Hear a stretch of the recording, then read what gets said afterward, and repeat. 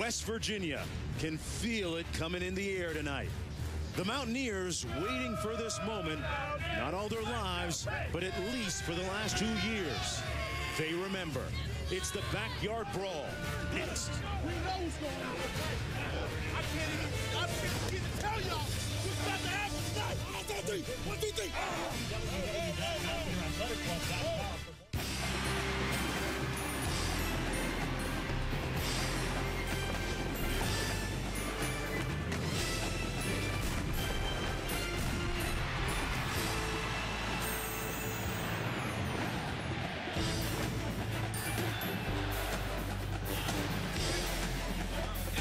Under the lights in Morgantown, West Virginia. Welcome, everybody, to college football primetime with the Pittsburgh Panthers taking on the West Virginia Mountaineers, the 102nd edition of the Backyard Brawl. As we take a look at the standings in the Big East, if Pittsburgh wins out, and they got a big one next week against undefeated Cincinnati, Pittsburgh would win its first ever outright Big East championship. West Virginia, meanwhile, at 3-2 in conference and play.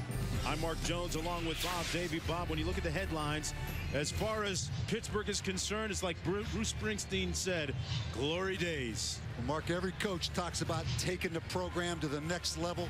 Pitt is in a position to do that tonight and return to their glory days. Beat West Virginia, they'll have 10 wins for the first time since 1981. Hey, as far as West Virginia is concerned, James Brown wrote about payback. They might be thinking about that a little bit. Well, Bill Stewart said it best this week when asked, what's the biggest motivation for West Virginia? He simply said, it's Pitt. Could have talked about rivalry, biggest game of the year. Could have talked about revenge for 07 upset, but Mark, around here, all you have to say, it's Pitt. All right, a cool and crisp night, and we're going to go downstairs to David Ember on the sidelines. David? Mark, no shortage of bravado. Just a few moments ago, as both teams wrapped up the pregame warm-ups, they met at midfield. This rivalry hit a fever pitch. They weren't sharing pleasantries and talking about happy Thanksgivings. A lot of harsh words were spoken. It took the coaches and the referees to come and tell the guys, let's forget about it. Let's get it on the field, not before the game. And I asked a couple of the players afterwards, I said, what was that all about? And they said, hey, quite simply, it's Pittsburgh versus West Virginia, Mark. Certainly a lot of heated emotions, David, down on the field from the coaches, the players, the fans in the stands. These are just a couple of teams, a couple of schools separated by just 70 miles of interstate. Pittsburgh winning the toss and deferring to the second half. Tavon Austin back deep for the Mountaineers, along with Mark Rogers for West Virginia. And we are underway. And it bounced out of bounds at the 2-yard line.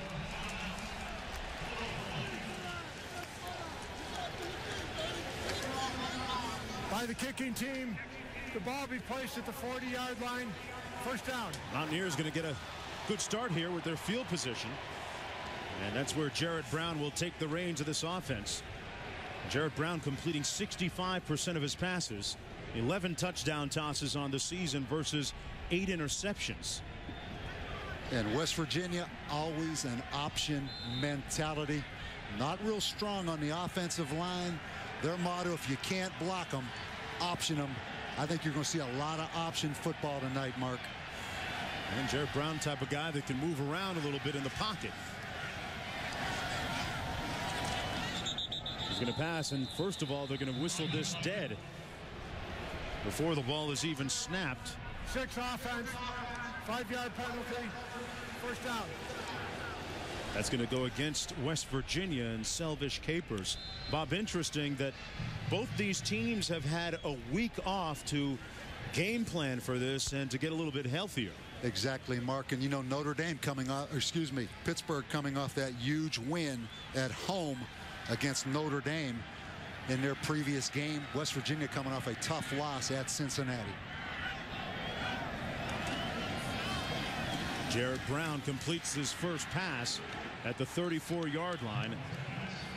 Complete in the flat to number 9, Jock Sanders, as we take a look at tonight's impact players, brought to you by KFC. Well, Noel Devine has been fighting an ankle injury the last 3 weeks. Even with an ankle injury, he is explosive. Jock Sanders, almost a clone of Noel Devine. And Scooter Berry has had an up and down season at defensive end, but he is a talented playmaker. Needs to have a big night tonight. Ground to pass again, incomplete this time. Intended for Noel Devine, and yeah, Devine has been nicked up a little bit of late. He hasn't been the healthiest that he's ever been. The last 3 games, his numbers have been down, the result of an ankle injury. But Devine, at his best, a very dominant and explosive type of runner. It'll be 3rd down and long coming up for the Mountaineers. This Pitt defensive line, number 1 in the country in sacks, with 40 sacks on the season. Ground to pass, and he's going to be sacked. As you mentioned, sacked. That's the 41st of the season. Romeus and Sheard getting to Brown. Yeah, Greg Romeus, the right defensive end. You're going to see him on an inside pass rush. He actually comes from the opposite side. Right there, number 91, kind of a sandwich job with Jabal Sheard, number 97. 2 defensive ends, both from the state of Florida. 2 of the best pass rushing defensive ends, Mark, maybe in the country. Boy, what started off at the 40-yard line, Bob, for the Mountaineers, all the way back at the 25 now, where they'll punt. Aaron Smith back deep for the Panthers. He's going to watch it bounce at the 37. And it takes a Mountaineer bounce all the way down to the 29-yard line. A 46-yard punt, nothing on the return, and Billy Stoll will take over from there for Pittsburgh. He has been one of the real feel-good stories this year, not only in the Big East Conference, but nationally. The way that he has really stuck it to it and showed a lot of perseverance, completing 66% of his passes, 18 touchdown tosses on the season against just 4 interceptions. Billy Stoll, very efficient at quarterback, and it's 1st and 10 for Pittsburgh. Turner in motion. And they hand it off to Dion Lewis, and Lewis is going to be stuffed on the first play of the game. You don't see that happen often. It's going to gain of 1 on the play.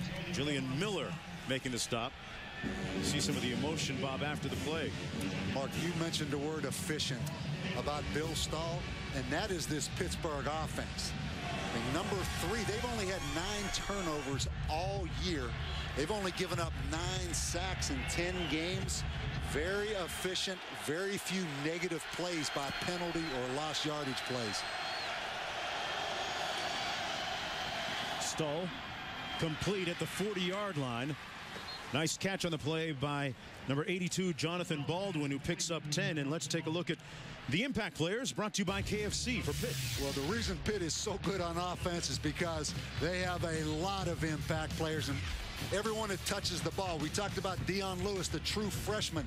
Doran Dickerson, a combination tight end, wide receiver, fullback, their number 1 wide receiver. And this guy, Jonathan Baldwin, does things you cannot coach at 6'5". Goes up and gets the deep ball, kind of like a former Pitt receiver, Larry Fitzgerald.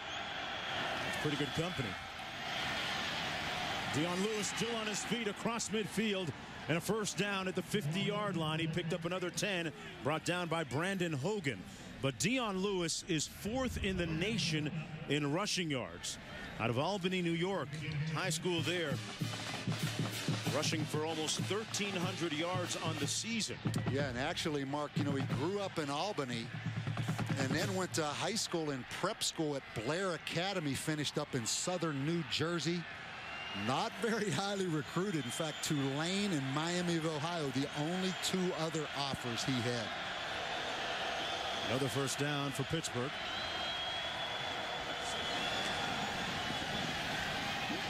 Stoll is going to take off himself and tiptoe out of bounds at the 47-yard line.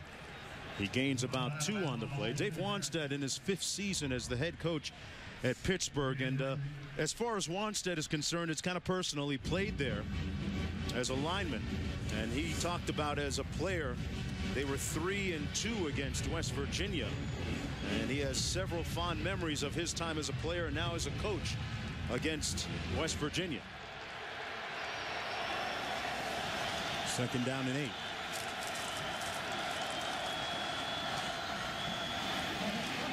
Lewis again dancing outside all the way down to the 33-yard line, and another 1st down pushed out of bounds by Miller. Picked up 13. A lot of people ask me, who does this guy remind you of? He reminds me of Ray Rice.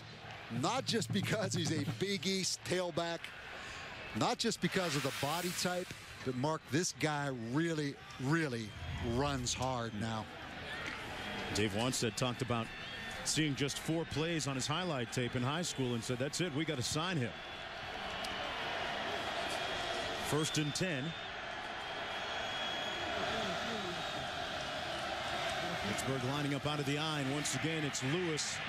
Stuck that time at the 31-yard line. Good support from the corner spot as Pittsburgh's Hogan comes up. Pardon me, West Virginia's Hogan and Leisure making the stop on the play. And we take a look at Bill Stewart. Bill Stewart's done a good job. 17-7 since taking over as an assistant. Needs a signature win. Really, his signature win was when he was the interim coach against Oklahoma in that Fiesta Bowl. But since his time as the head coach, Mark, they have not had a big win. This would be a big win tonight. They're going to have to slow this guy down. Lewis again, this time between the tackles, picking up 5 yards. And Bob, we've seen something here in the early going with Pittsburgh. You don't see a lot in college football. They line up out of the I. Great point, Mark. You're going to see a unique contrast. And isn't it amazing now that maybe if you line up with a fullback in a power offense, you give defenses nightmares because they don't have an opportunity to practice against that as much. But you're going to see 2 complete contrasts in West Virginia's spread and what Dave Wanstead calls his dinosaur old age offense. 3rd down and 2. Lewis trying to get to the edge, and he's sacked. Brought down for a loss at the 29-yard line. They'll lose about 3 on the play. 4th down coming up for the Panthers. J.T. Thomas making the stop, the 6'2 junior. And in comes the field goal unit now for Pittsburgh, led by Dan Hutchins. Yeah, watch J.T. Thomas run through the backside, Mark. He's just going to come around the back door and make the play. Another one of these Florida players. You know, West Virginia has 7 starters from the state of Florida. This field goal, Hutchins coming from about 46 yards out. He's 15 of 18 on the season. A high snap, and he pushes it off to the right.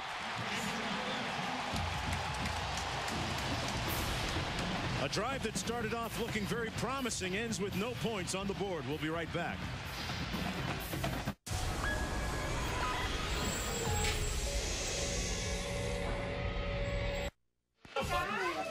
And belated Thanksgiving greetings from all of us to all of you. And this is the Lacey family yesterday here in the Morgantown, West Virginia area. Folks getting together for Thanksgiving activities, which no doubt included some football on the ESPN family and networks and a lot of food. Interesting to note, though, as you see the various Lacey family members show up, Bob, that the Pitt half of the family no-showed. All right, so we're going to follow that one throughout the course of the night. That's kind of a divided family is what you're saying. That kind of stuff happens over these kind of rivalries. Devine carrying the ball, and there's a flag down on the play. But a good sign. Illegal formation, 5 players in the backfield, 5-yard penalty, 1st down. It's the 2nd penalty of the ball game against the Mountaineers. Bob, how important is it to have Noel Devine have a productive day for the Mountaineers in this one? Mark, he is the home run threat. I mean, keep in mind, Jock Sanders, number 9, can go back there and play tailback, even though he's the slot receiver. But this guy's the home run threat. Slowed down by an ankle injury the last 3 games. Some impressive numbers on the season, over 1,000 yards rushing. Brown hands it off. And that's Devine, and he's going to be met right near the line of scrimmage at the 27-yard line. And Mark, you know that Noel Devine has to be motivated by all the Dion Lewis conversation and talk.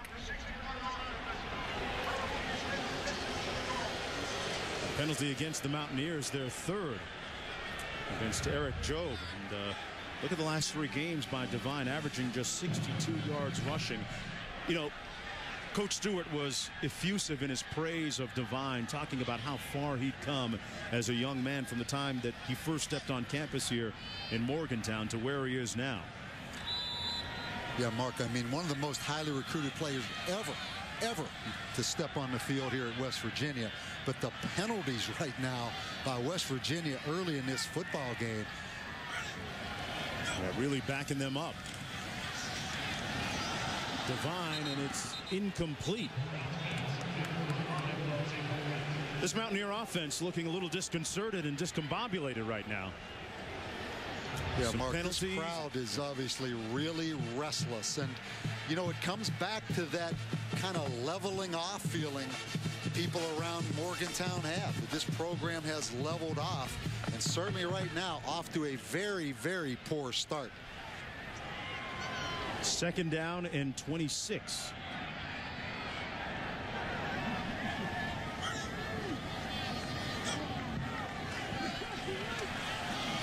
Pass was tipped but caught. That's Tavon Austin. And you can hear the fans showering the Mountaineers with boos right now. That pass was tipped by Romeus at the line of scrimmage. It'll be 3rd and long for West Virginia. That was a loss of 2 on the play. Mark, the development of the Pitt lines, both on offense and defense, is no surprise. I mean, Dave Wanstead and his association with Jimmy Johnson over the years, you know they're going to develop defensive linemen, and now their offensive linemen also have become dominant. That's the biggest difference in this Pittsburgh program. Pretty good anchors on both sides of the line. Brown hands it off to Devine, running into the boundary and out of bounds after a gain of 3, and it's 4th down, and the impatience demonstrated with the boos here from the fans at West Virginia. It'll be 4th down, and they'll have to punt. Well, the good news for West Virginia, I'm trying to find some right now. Scott Kozlowski is the #1 punter in the Big East at 45 yards, has not had one blocked. Aaron Smith, number 3 right there, standing at midfield for the Panthers. Kozlowski standing on his own 1-yard line. Wow. A line drive that drives Smith all the way back to the 30. Boy, Kozlowski really dug them out of a nice hole right now. And he runs it up to the 34-yard line, Smith does. I'm Mark Jones along with Bob Davey, David Amber down at the sidelines. Thanks for coming aboard. This is the 102nd edition of the Backyard Brawl. Bob, people here in Morgantown still talk about 07 when they were number 2 in the BCS and Pitt came in and upset them, and it's been role reversal almost ever since. Completely, Mark. I mean, back in 07, West Virginia was dominating the Big East Conference. I mean, they won it in 03, 04, 05, and 07. But since that upset, Pitt is a program on the rise. West Virginia, as I mentioned before, has kind of leveled off, and I think everybody in this tri-state area senses that. Stull going back to pass, knocked up and incomplete. It was batted to the line of scrimmage by Pat Lazier. And that makes this game tonight pretty simple in some ways. You know, it's about Pitt trying to get to that next level that West Virginia was at. And it's West Virginia, Mark, trying to hang on. And Pitt's in a situation right now, Notre Dame at home, at West Virginia, Cincinnati next week. They can get it to that next level. Pittsburgh trying to win out and earn their first ever outright Big East title. It's not going to be easy, though. Dion Lewis chopped down by Keith Tandy, the 5'10 sophomore. And Pittsburgh at 9-1. You look at their record. If they don't have that bad fourth quarter against North Carolina State, they're also in the discussion at 10-0 for the BCS. 3rd and 9 coming up. Keep your eye on number 82, Jonathan Baldwin, Mark. lined up clear at the top. 6'5" wide receiver, a playmaker now. Stoll under pressure and sacked back at the 24. They dialed up a little bit of heat, and Julian Miller was the first Mountaineer to get there. That's his 9th sack of the year. Julian Miller, the defensive end, and that's something Pittsburgh has done a tremendous job of doing, Mark. I mentioned they'd only given up 9 sacks for the season coming into this game. And to punt now, it's Dan Hutchins. Brandon Hogan back deep, along with Jock Sanders for the Mountaineers. And if Pittsburgh has a glaring weakness, it is in kick coverage. Net punt, they're 101st in the country. So right here, the advantage swings to West Virginia with a chance to change field position.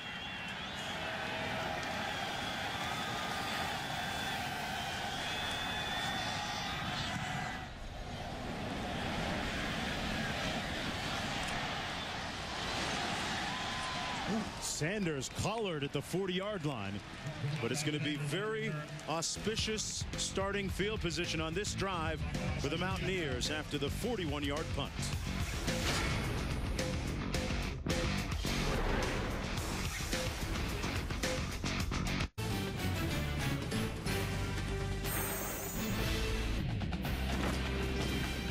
ESPN's College Football Primetime brought to you by Acura. Acura, Advance, and Joseph A. Bank Clothiers, the expert in men's apparel. Another look at the Lacey family here in the Morgantown, West Virginia area. Little guys throwing a football around before the food is ready, and they get ready to chow down on Thanksgiving Day. And take a look at the temperatures here in Morgantown, 35 degrees. Folks, it feels a lot colder. I'm just saying. 5.5 minutes to go in the first quarter. Jarrett Brown, and Brown brought down at the line of scrimmage. Quarterback play so important in the type of system, Bob, obviously, that they run. And Jarrett Brown suffered a concussion a few games ago against Marshall. And he really kind of struggled in the ensuing games. But the last game, albeit a loss against Cincinnati, they felt that he got back on track. Yeah, and just off to a slow start. I mean, this West Virginia football team, you saw that graphic, minus 9 yards, 3 penalties early in this game. Brown keeps it again, and this time a better run, gets about 6 on the play, brought down by Dom DeChico. This guy right here, I've got a lot of respect for. You know, waited his turn, Mark. He's a 50-year senior. Sat behind Pat White. A lot of people, you know how it goes. Family members, high school teammates tell you to leave. You should be going somewhere else, starting somewhere else. He tuned all that out, and you can't help but be pulling for a guy like this in his last game in Mountaineer Stadium. 21 seniors playing for the final time here. Brown, one of them, completes the pass to Jock Sanders for the first down on Pitt's side of midfield, picking up 8 yards. Adam Gunn making the stop for Pittsburgh. Yeah, and you're talking about 2 great games this weekend now. Notre Dame, Stanford. A lot of intrigue, obviously, because of the coaching situation, and Georgia Tech. Yeah, what about that option? Hey, Paul Johnson going to put that option on Georgia and the Bulldogs. Bulldogs coming off a tough loss last week at home against Kentucky. On the reverse this time, Bradley Stark still on his feet, and another Mountaineer first down at the 36. He picked up 13 on the play. Bradley Stark's one of the fastest wide receivers on the roster. Yeah, Mark, he was a quarterback in high school, comes on the reverse right now. Well-designed play, and it's amazing. Since that missed field goal by Pittsburgh, momentum, even though it's early, has swung to West Virginia. Brown on the quarterback option, keeps it himself. And they're going to say that his knee touched all the way back at the 34-yard line. That would make it a 3-yard gain. Mick Williams making the stop for Pittsburgh. Mark, I mentioned there's going to be a lot of option. What it makes you do, watch the defensive end, Jabal Sheard right here. Watch him get up the field. It takes away the aggressiveness of those outstanding defensive ends from Pittsburgh. They're going to make them play out of their comfort zone tonight. They're going to make them play option football all night long. The give is to Devine that time. And Devine right into Sheard. He picked up about 3 on the play. Now we come back. We're going to look at Sheard again. Watch how in his second step, now he flattens out, Mark, closes down and makes the play. But you know what those defensive ends really like to do? Rush the pass. They like to run up that field. And that's why I say you kind of are out of your comfort zone. And if you can't block them, option them. And that's a great way to say it. Looking at a 3rd down and 5. Ryan Clark in the game in the backfield.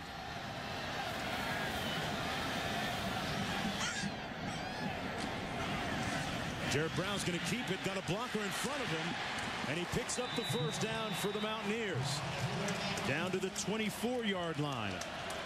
Jared Brown, known to his teammates as Jay Brizzle, picking up 7. You know, they talk about his disposition. He's a quiet guy, but his play's doing all the talking now. Yeah, another predetermined quarterback run. Big Lions at about 6'8". Big wide receiver from Western PA. Getting a little bit of that backyard brawl going right there, huh? Took on someone his own size, but he's 6'8". Mark, look at the size distribution out here at wide receiver between these guys. On the receiver screen, the pass complete. That's Tavon Austin. And Austin made a nice move on the play to elude the tackle of Elijah Fields. And you talk about the original Smurfs. You know, West Virginia, Rich Rodriguez. When you talk about Noel Devine, Jock Sanders, Tavon Austin, they are the Smurfs now. You know, the 5'7", 165 pounds. And then you got Big Lions at 6'8". Quite a contrast right there. Tough to see those little guys sometimes. Handoff right up the middle to Ryan Clark. And Clark makes it inside the 10-yard line for another West Virginia 1st down. And I know Dave Wanstead was worried. This game is almost a trap game for Pittsburgh. Beat Notre Dame at home. Yeah. Whether they win or lose, they're playing Cincinnati, Mark, for the Big East Championship next Saturday in Pittsburgh. You have to say it helps West Virginia just the way this game fits. On 1st and goal, Clark this time sacked behind the line of scrimmage at the 11-yard line. Bob, yeah, you talked about Dave Wanstead trying to put an edge on his players this week. He talked to them and showed them a little bit of video of one of the last times they played the Mountaineers, when West Virginia players after the game walked over to their sideline and started eyeballing them some. Got to use every little tactic you can. Bill Stewart took his team to see The Blind Side, the movie, other night. So it's some combative psychological warfare going on this week with the movie flicks, huh? 11th play of the drive around the edge. Sanders. Jock Sanders using that speed and that burst to make it inside the 5-yard line. He got 8 on the play. It's going to be 3rd and goal coming up for West Virginia. And you have to tackle in space. I mean, when you play West Virginia, they're going to find a way to get the ball to those little guys out there in space. You take a look at Bill Stewart. What he's fighting a little bit, Mark, is, you know, Rich Rodriguez, when he was here, West Virginia associates success with that. And Rich Rodriguez was hands-on and had a real vocal style on that sidelines. Bill Stewart is not that guy. But things going well right now early for the Mountaineers. Back with the 2nd quarter right after this. Welcome back, everyone, to Morgantown, West Virginia. Here's what's happening now in this, the 102nd meeting between Pittsburgh and West Virginia. Pittsburgh's won the last 2 in a row. What's coming up ahead? Well, we'll tell you how the 07 game had a multiple school-changing phenomenon attached to it. And then later, in Davy Jones' locker, we dig deep into our chest and talk about patience. 3rd down and goal coming up for West Virginia. Jock Sanders, the inside receiver to the bottom of your screen, the leading receiver for the Mountaineers. Brown keeps it himself, and he's not going to make it. Jared Brown stopped up at the 2-yard line by Greg Romeus. Well, Mark, not much surprise to that play. When you see Jared Brown back there as the only back in an empty formation, it's going to be quarterback run. Well, you look at the big picture of this. West Virginia, Bob, at 7-3. 4th down, they're going to go for it. Yeah, Ryan Clark, the freshman at about 228 pounds, number 32. He is their power back, Mark. They also have Ricky Kovacs, number 41, a fullback in the game. So this is their power offense right here. 4th and goal. Brown looking to throw. And sacked back at the 12-yard line. The Pittsburgh defense responding. Gus Moustakis getting there first.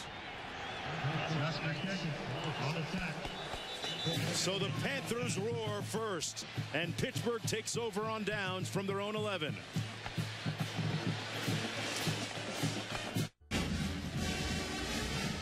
Back under the lights in Morgantown. 0's on the scoreboard, Bob. Why would West Virginia go for it on 4th and goal? You know, Mark, I think it's out of respect for the Pittsburgh offense. I mean, Pittsburgh comes in averaging about 34 points a game offensively. I think it's out of respect that Pitt's going to score some points tonight. You know, so you always second guess, why don't you get the points? But he knows this is going to end up being a fairly high scoring game, I think. The tune would have to change pretty quickly, and they change running backs. That's the other freshman, a talented one too, Ray Graham. Stopped up for a loss on the play once again by J.T. Thomas. He'll lose a couple of yards. It'll be 2nd down and about 12 coming up. Mark, we saw this earlier. Watch right here. J.T. Thomas again is going to run through the backside. You know, it's the same exact play. Pitt loves to run that power to the strong side. And when that backside linebacker runs through, that backside offensive tackle has a tough time cutting him off right there. That's happened twice tonight. Stull fires it. It's going to be complete. They're going to spot it at about the 15-yard line. Doran Dickerson making the catch. He picked up 6. Yeah, and the big question on West Virginia's defense coming in, Mark, how would they play against the run? You know, the last 3 games, they've given up a bunch of yards in the running game. Really playing well right now early in this game. You know, the first series, Pittsburgh had some success. Since that missed field goal by Pitt, though, it's been all West Virginia's defense. 3rd and 6.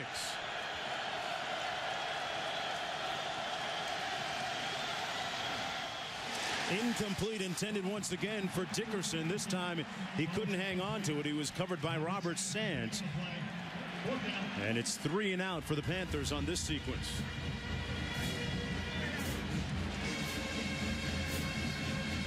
So far, the West Virginia Mountaineer defense responding, allowing just 40 yards and racking up 1 sack so far. Their defense is going to have to play well against a very potent, balanced offense of Pittsburgh. That's Jock Sanders back at his own 43 along with Brandon Hogan.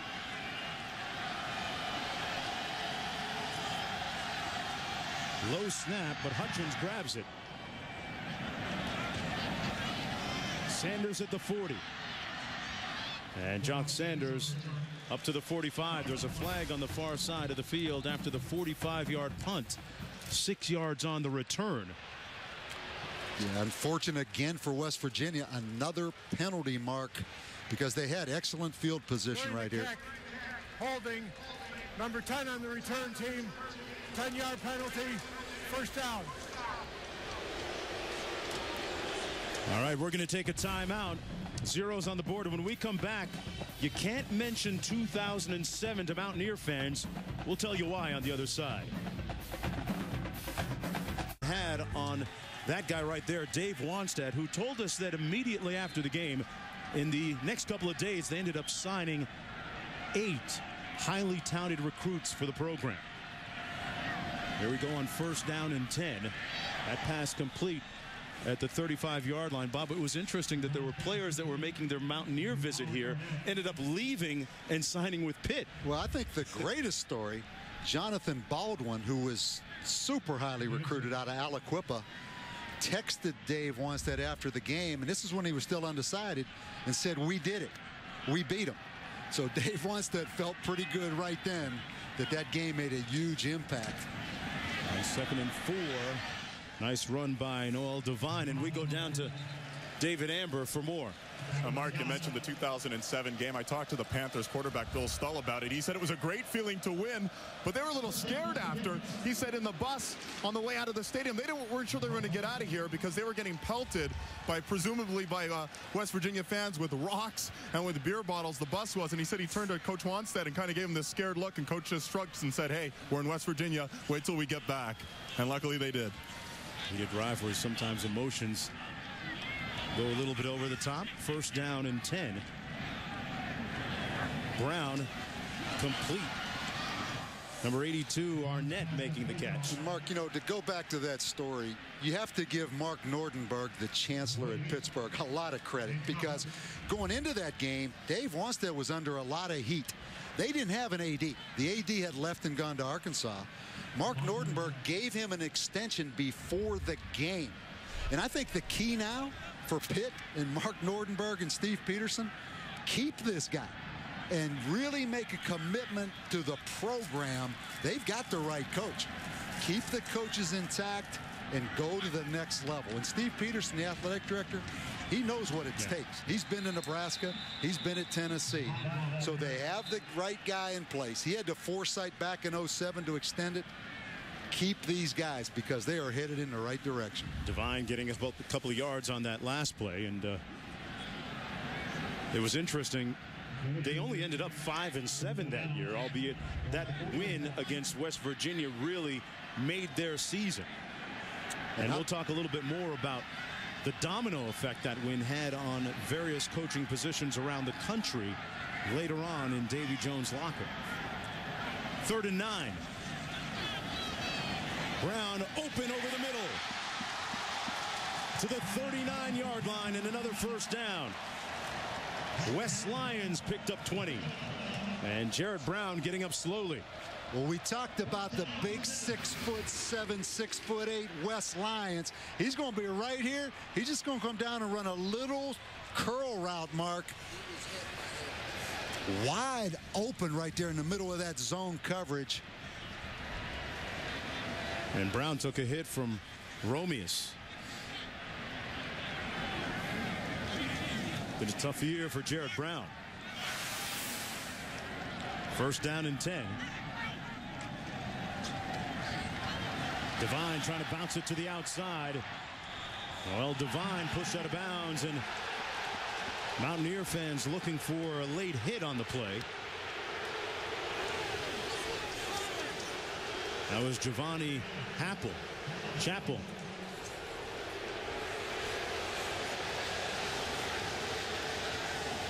Yeah, you can see what they're upset about. Watch late right there. Chappell, you know, not vicious, Mark, but clearly was out of bounds when he took him down to the ground. A gain of 5 on the play. It will be 2nd down and 5.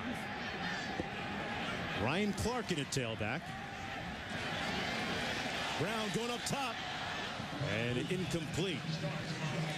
Little stop and go intended for Bradley Starks. You know, quarterback Jared Brown is a man of many talents, passing and handing off the football among them and doing a little runway modeling from time to time, Bob Davey. I mean, it's pretty diverse talent. I mean, does footwork on the catwalk help you out in the backfield? I tell you, man, you know his teammates have to be just unmerciful.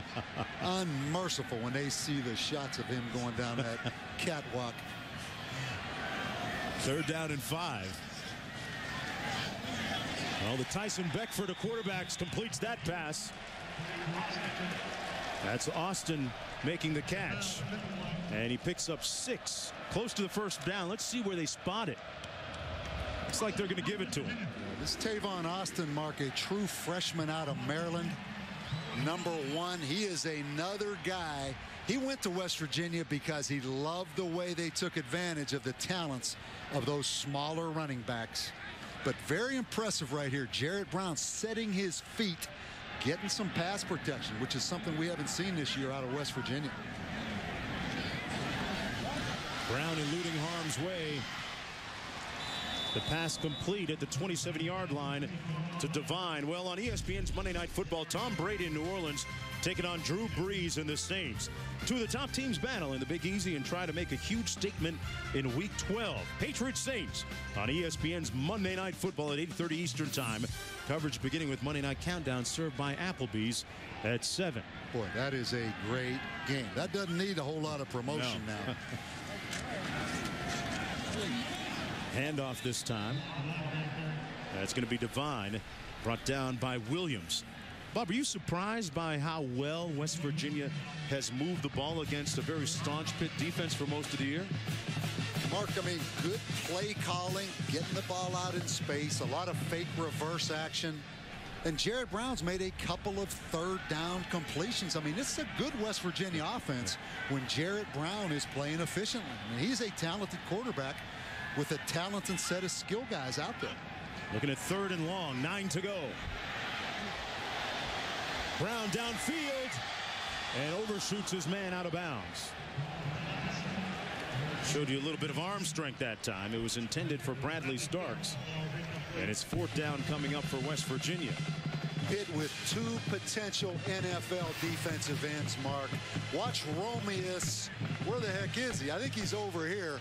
Watch him on the pass rush area. He's coming from the top.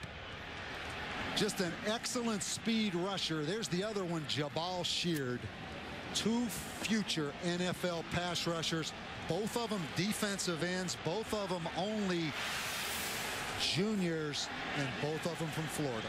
A 4th down, Bob, and Mountaineers going for it again for the 2nd time tonight. Last time they didn't make it from the 2-yard line on 4th and goal. And we got a timeout on the field called by West Virginia. We'll take one with them and come right back after this.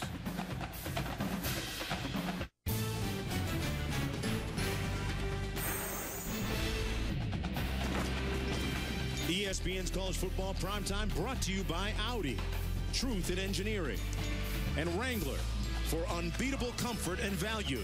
You can count on Wrangler 5-star premium denim jeans. Look at the Lacey family here in Morgantown, West Virginia yesterday, getting their grub on, getting ready for the big Thanksgiving dinner. Back here in Morgantown, 0s on the scoreboard. 4th down coming up for the Mountaineers, who are 1 of 7 on 4th downs this year. And West Virginia just doesn't kick a lot of field goals, Mark. They've only tried 9 all season.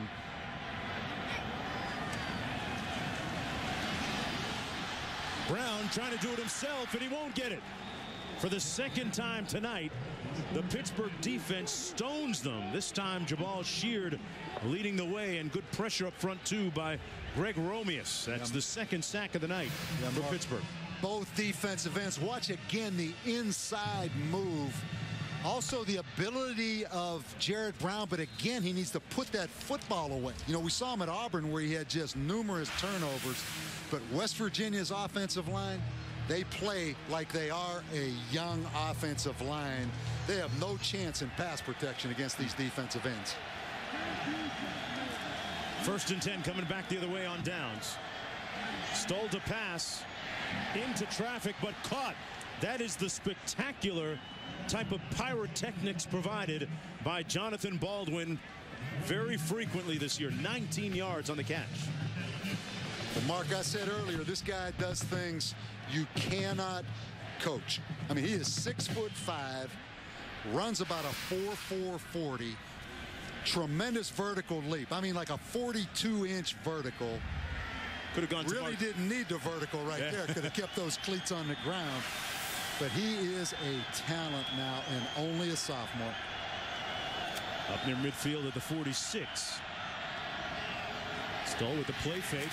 Going up top once again for Baldwin. And it's incomplete.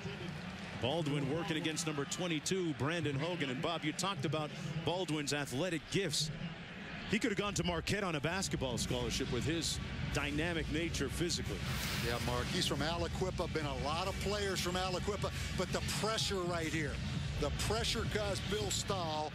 Reed Williams on the linebacker blitz. He was never able to set his feet. Never let Jonathan Baldwin get any separation on the defensive back. There's another guy, Dorsett guy or something. He was from Aliquippa. Yeah, but how about Mike Ditka now? You're right, Tony Dorsett, but he played at Hopewell High School. Mike Ditka's the original Aliquippa quip, though, that started the Pitt connection. 2nd down and 10. Lewis carrying it. Bob, you know your Pittsburgh inside and out. Growing up in the area, and want to send belated Thanksgiving wishes out to your dad, Bob Sr. Got a chance to visit with him yesterday, huh? Yeah, thank you, Mark. That's very nice of you. And yeah, I had a chance to fly into Pittsburgh yesterday and spend Thanksgiving with my dad. We went out to dinner last night, and I really enjoyed it. In fact, he's got that new HD TV. Oh, he's on it. He now, broke down and bought, so he's watching this tonight in sparkling HD now. I bet you he's seen a few of these West Virginia-Pittsburgh matchups. 3rd down and 8 coming up. Backside pressure. Stahl got it away, and Baldwin at the other end of it making the catch for the 1st down at the 34-yard line. And here's what's happening now. 1st down and 10 for Pittsburgh. No score in the game. Pittsburgh trailing the Mountaineers in time of possession, but Bill Stewart's crew with no points to show for it. And boy, what a transformation. We'll talk about it ahead. The Big East has made over the years. And later, a freshman dominating the landscape, making an impact across the college football landscape. Tell you about that as well. About 5.5 minutes to go in the 1st half. Stahl tried that back shoulder pass intended for Baldwin. Incomplete. You talk about Bill Stahl, Mark, you know, and you talk about I'm from Pittsburgh. I realize the pressure on a guy like Bill Stahl, who went to high school in Pittsburgh, a long career as the Pitt quarterback, had some struggles, had some ups and downs, booed last year, but booed this year early against Youngstown State. You're in a pro sports town. When you're in the quarterback in a place like Pittsburgh, a lot of pressure on a young guy, but man, he has survived it. Yeah, he's been through more scrutiny than arguably any other player here at Pittsburgh over the last 4 years. On 2nd and 10, a little heat dialed up. Stahl delivers a strike. Boy, what a throw. He threw that before Shanahan, his intended receiver, even made his break. An 8-yard gain on the play. Mark, you said it. I mean, that's an NFL kind of throw and catch right there. That little back shoulder stop route. And yeah, that's big Mike Shanahan at about 6'5" that caught that. Freshman, we better say it, no relation to the Mike Shanahan now, the former Bronco coach. 3rd and 3. Mountaineer defense has been able to hold up when it had to so far tonight.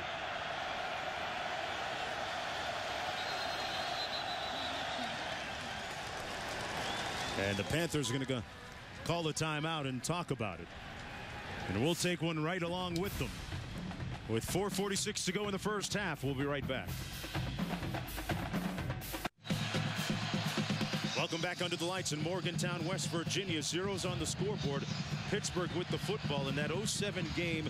Really, Bob, if you look at it in the big picture, set off a ripple effect in the coaching ranks, didn't it? Exactly. I mean, the first one, you have to wonder, you know, if West Virginia wins that football game, they're playing in the national championship game. Does Rich Rodriguez leave at that time, West Virginia, and go to Michigan? Would Les Miles have gone from LSU to Michigan? And we can keep going down that tree of the what-ifs if West Virginia would have won that game. Nice run around the end by Dion Lewis. And Lewis gets the 1st down for the Panthers with a nice burst. He squared those shoulders. He picked up 4, and boy, you never know who won the national championship that year. You think about the turbulence at the time down in Baton Rouge. Les Miles, wasn't he going to Michigan? There was a lot of speculation at the time. He had to come out and make an announcement prior to their big game saying that he wasn't going anywhere. But I will say this. I was at the West Virginia-Oklahoma game in the Fiesta Bowl, and West Virginia played one of the best football games I've ever seen under Bill Stewart that night and won that game. On 1st and 10, almost picked off. It should have been picked off by Robert Sands. Yeah, he tried to force that one to Jonathan Baldwin, Mark. But if you're going to force it to him, get it up high enough where only Jonathan Baldwin can make the catch. But watch Sands kind of lurking right there. Poorly thrown ball. I mean, throw that ball over the top of everyone and let him go up and extend, but don't underthrow that ball. Robert Sands talked about watching that game in 07, how he didn't even have West Virginia on his radar. He visited Pitt after Pitt had beaten West Virginia. People were still talking about that big win. And here's Dion Lewis one more time, and Lewis runs it over the left side of the offensive line, and he has just set a Big East freshman rushing record if this stands. And we got a little extra activity down on the field, and they're saying maybe there was a fumble. The runner's progress was stopped before he lost control of the ball. Dave's agreeing with that. Yeah, kind of wishful thinking right there. Dave gave that little agreement with the. Going to mark it at the 20-yard line. Yeah, let's take a look again, Mark, and see what all that scuffling was about late. Yeah, the official saying that his forward progress was stopped, though. Yeah, there were about 4 Mountaineers hanging off of him at that point. So 3rd down and 8 coming up. And with that run, Lewis, as I said, just set a Big East freshman rushing record, passing former Panther LaShawn McCoy.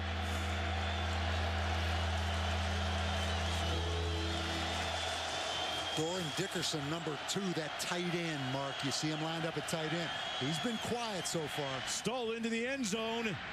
Incomplete. Intended for Baldwin. Baldwin and Kent Richardson jawing at each other a little bit, and Bill Stewart enthusiastically urging on his teammates. His team, pardon me. 4th down coming up. And Hutchins attempting a field goal. This one's going to come from about 37 yards away. He missed one earlier from 46, which would have been a career long. His career long is 45. Still looking for the game's first points. And we just got him. Yeah, Mark, strange things happen in this game. Always a lot of little pushing, shoving, jawing. Probably natural with any rivalry. But let's take a look here late with Jonathan Baldwin. Got a little push. Is that a fan? There's someone on the sideline. Yeah, somebody got a little push that wasn't in a West Virginia uniform right there. That wasn't much, though. Everyone's a little testy, though, about this kind of situation. You know, Jonathan Baldwin's dad, Jeff Baldwin, was a defensive lineman at Pittsburgh. But Pitt gets on the board right here.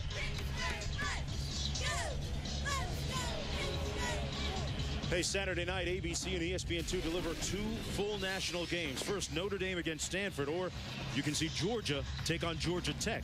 Both games can be seen nationally on either ABC or ESPN2. Go to ESPN.com, search maps to find the game you want to watch. Saturday Night Football presented by Southwest Airlines on ABC at 8 Eastern, 5 Pacific, or College Football Primetime on ESPN at 8. Great weekend of turkey and college football, Bob Davie. You are right. In Alabama, big scare today from the Auburn Tigers. We have Florida State tomorrow, and then tomorrow night, Mark, those 2 great football games. From the 13-yard line, it's Tavon Austin. And Austin pushed out of bounds at the 30-yard line. Got 3:15 to play in the first half, and coming up next on the college football halftime report, Alabama barely escaping against Auburn. It took a last-minute drive. Tony Pike thriving today. His boy Cincinnati, a well-oiled machine right now. And Tiger Woods update on his car accident. And these last two drives for West Virginia, Mark, 13 plays 49 yards, 12 plays 44 yards, but no points. You go back to that decision not to kick the field goal. Here's Devine on 1st down and 10 out near the 35-yard line. As we approach 3 minutes to go, a pickup of 4 on the play. And there's Noel Devine, a young man who has overcome a lot of adversity in his life from the Florida area and struck up a good relationship when he was younger with Deion Sanders, formerly of the Dallas Cowboys and Falcons in the NFL. Played a solid and positive mentorship role with him. That pass incomplete, intended for Jock Sanders. Mark, this game, I mentioned West Virginia's offensive line playing like a young offensive line. I don't know if I've ever heard a stat like this. They've had the same offensive linemen, those same 5 guys have taken every snap this entire season. Every snap. That's got to be unique, right? That's unique. But their problem is pass protection. And right now, if you're Pitt, big advantage with those 2 defensive ends now. 3rd and 6. Brown tucks that ball away and is brought down at the 35-yard line. He picked up 1, but it'll be 4th down and 5 to go. Gus Mustakas making the stop for the Panthers. Yeah, we talk about those 2 defensive ends, but also Gus Mustakas and Mick Williams, the other defensive tackle. Mustakas, another guy from Florida. Mark, 3 of their front 4 are out of the state of Florida. You take a look at Greg Cattuso right there. You know, the coordinators get a lot of credit. Phil Bennett has done an outstanding job, as has Frank Signetti. But I think this Pittsburgh defensive line under Greg Cattuso has really improved. Yeah, these 2 defensive ends are both going to be big-time NFL players, Jabal Sheard and Greg Romeus. But I go back to the development of these defensive linemen. Greg Cattuso, they have an outstanding weight coach in Buddy Morris. And on the offensive side, Tony Wise, their offensive line coach, is one of the best in the country. And an NFL offensive line coach at the Cowboys, the Dolphins, also the Jets. But between Tony Wise and Greg Cattuso, two excellent line coaches. Aaron Smith back deep.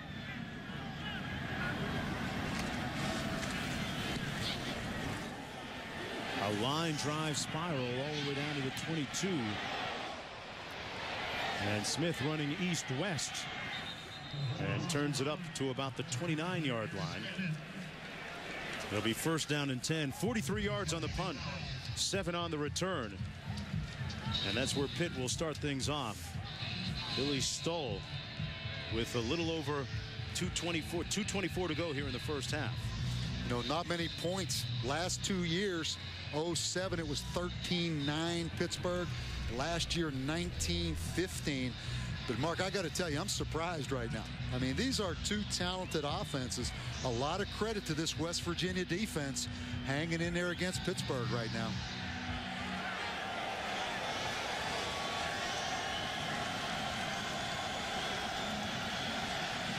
Stoll complete, threw a dart that time to Cedric McGee. A good-looking pass, good for 6 yards. And, you know, talking about Stoll, his evolution goes back to last year, that 3-0 loss in the Sun Bowl game.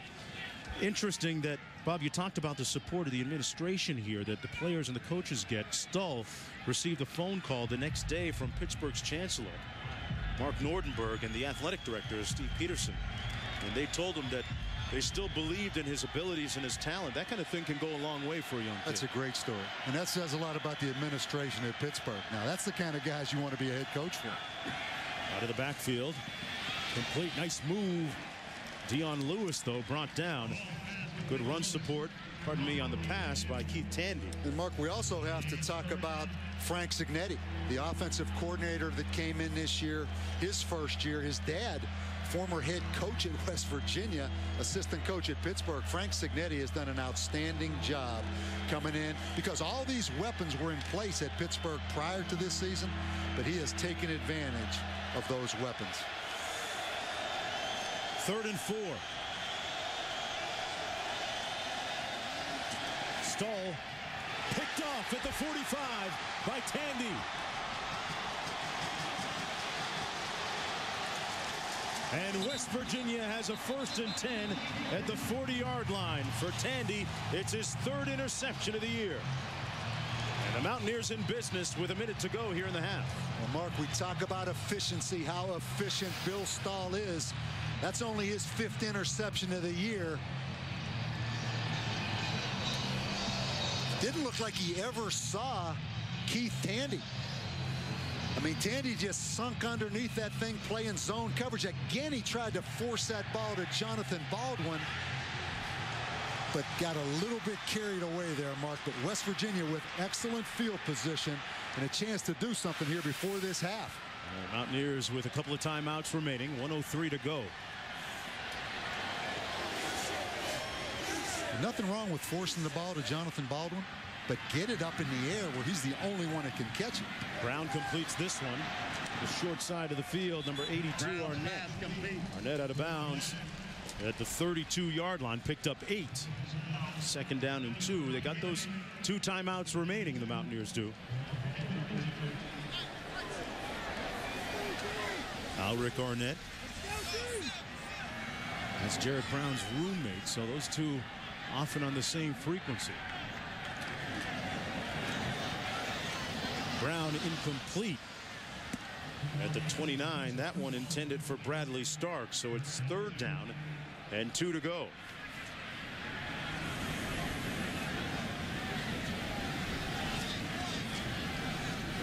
Bill Stewart says that I've got the best and the greatest team chemistry ever. He's talked about the dedication of this team over the last couple of weeks. Yet to pay off on the scoreboard. This is Devine. Tiptoes out of bounds, and you got that kind of quickness. You can pick up the 1st down, which he did. He got 3. And Mark, you also see right there on 3rd down, West Virginia wasn't going to kick a field goal now because they've only tried 9 field goals all year. But you are right. I mean, Noel Devine, even with that ankle, you hold your breath every time he touches it if you're on the other side now.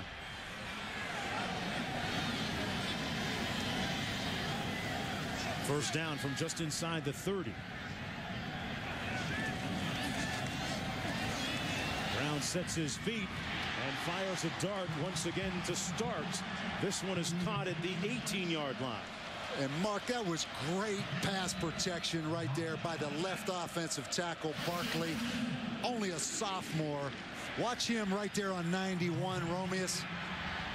That's really good pass protection. Jared Brown a chance to set his feet and deliver the strike. Picked up 11.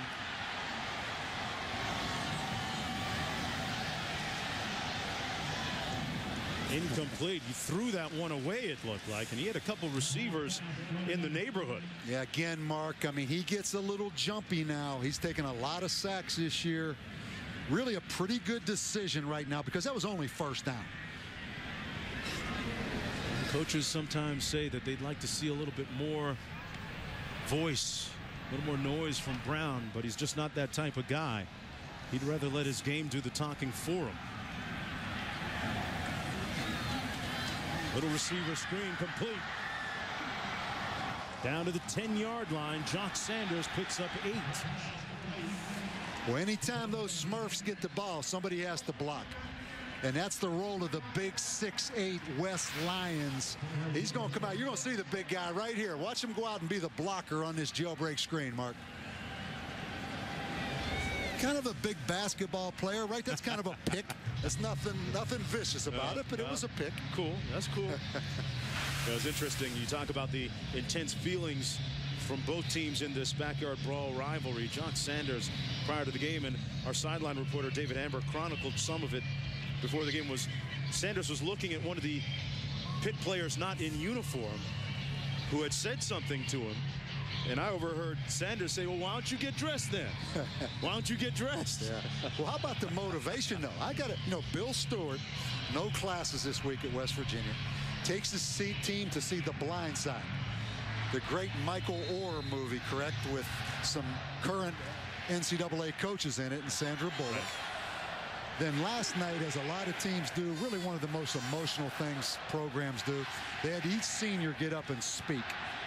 and just let their guts hang out, Mark, in front of their teammates and coaches.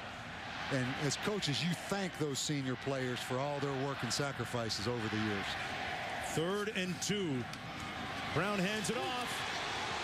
And a first down at the 2-yard line. Noel Devine. They got to work with the clock here and keep that in mind with 1 timeout remaining. Picked up 9. They got to hurry. And the whistle blows. They're going to try and get the different group on. They spiked it. Yeah, watch this run by Devine on the prior play, Mark. You talk about making angles change. He just runs by 2 guys right there. Ball at the 1-yard line. Mountaineers with 1 timeout remaining. Yeah, their big power back, I believe, Ryan Clark in the football game. They line up in the eye. Oh, Mark. That kills you right there. A penalty seemingly against. Yeah, they're going to get a false start, Tony, on the left offensive guard, Josh Jenkins. Again, he's a freshman.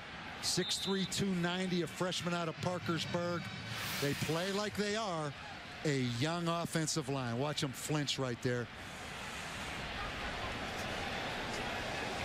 Coach wasn't too happy about that. Interesting call right here. That's their 5th penalty of the night, Mark. They do have a timeout. They can get a couple plays off here. Brown looking into the end zone, takes off.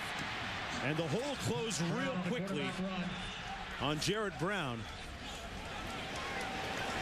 Williams and Romeus making the stop. And the Mountaineers use their final timeout of the half with 8 seconds to go in the half.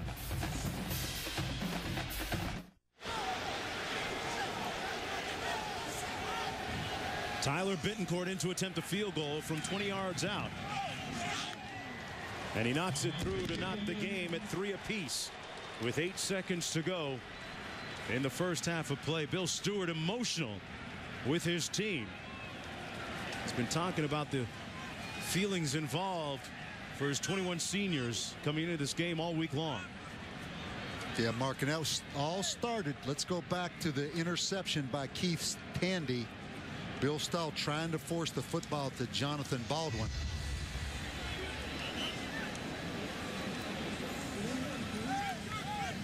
Both coaches pretty upbeat about that last field goal for different reasons, probably.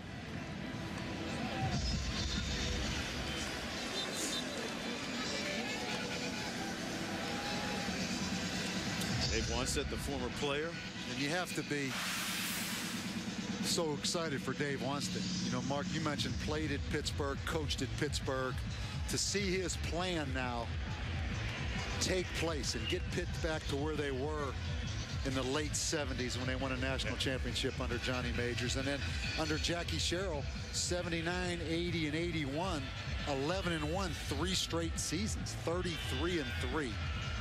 And this program on the verge of getting back to that point, but they are in a fist fight tonight in Morgantown. Pittsburgh off to its best start since 1982. Harken back to the days of Dan Marino. Even before that, Bob, you mentioned some of the great players, the Hugh Greens and Tony Dorsetts of college football. On the return, this is Sadler. And Sadler with a nice return, albeit maybe a little too late to end the first half. Dave Wannstedt's team looking for its 3rd consecutive win against West Virginia in this, the 102nd edition of the Backyard Brawl. And we go downstairs to David Amber with Coach Stewart. Coach Stewart, what went into that decision, 3rd down to kick the field goal? Well, time on the clock, 8.8. We had a first and at the 1-yard line there. Unbelievable. Had a jump, a mental mistake. That young man won't make it again. I'm sure he's, so he had to kick the ball. Offensively, what adjustments would you like to see in the second half from your offense? I'd like to see our offense play like our defense is playing. We need more on 1st down.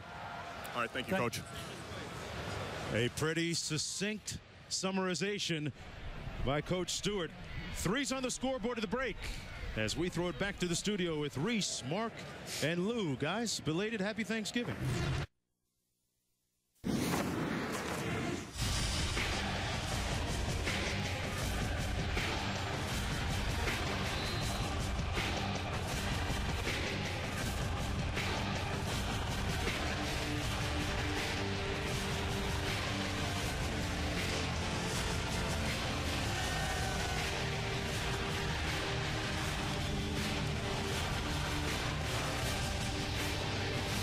defenses dominating the first half of play here in the 102nd chapter of the backyard brawl between Pittsburgh and West Virginia. Welcome back to college football primetime.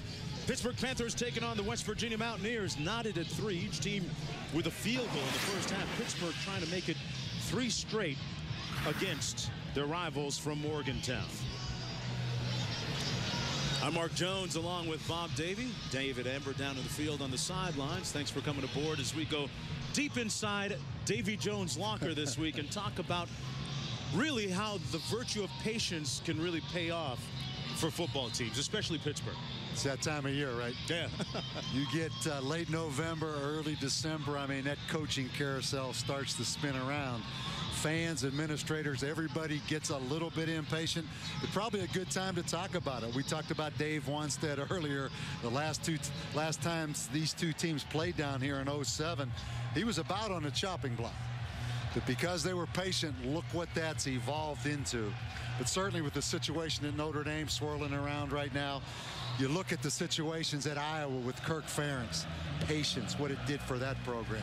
You look at Virginia Tech with Frank Beamer early in his career. Mark, we could go on and on, but patience certainly paid off for Pittsburgh, and the same thing maybe for West Virginia.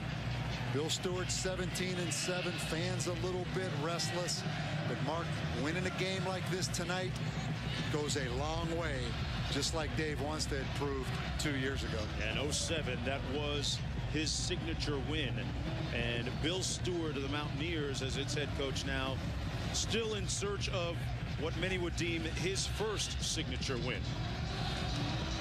Pittsburgh going to get the ball to start the second half here. Mark, Pitt with only 98 yards offense in the first half. They only had 27 plays.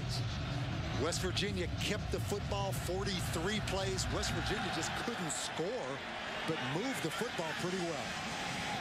This is Ray Graham, the talented freshman on the kickoff return. He's going to be stopped up at the 23-yard line. And let's take a look at our first half stats brought to you by American Airlines. Well, I think the biggest thing, Mark, is just the 131 yards for West Virginia. They really had 3 big drives. The last 3 times they had the football, only scored 3 points. The 5 penalties right there for West Virginia really hurt them, particularly early in the game. And look at Pitt, 2 of 7 on 3rd down. West Virginia in that first half going for it a couple of times on 4th down as well.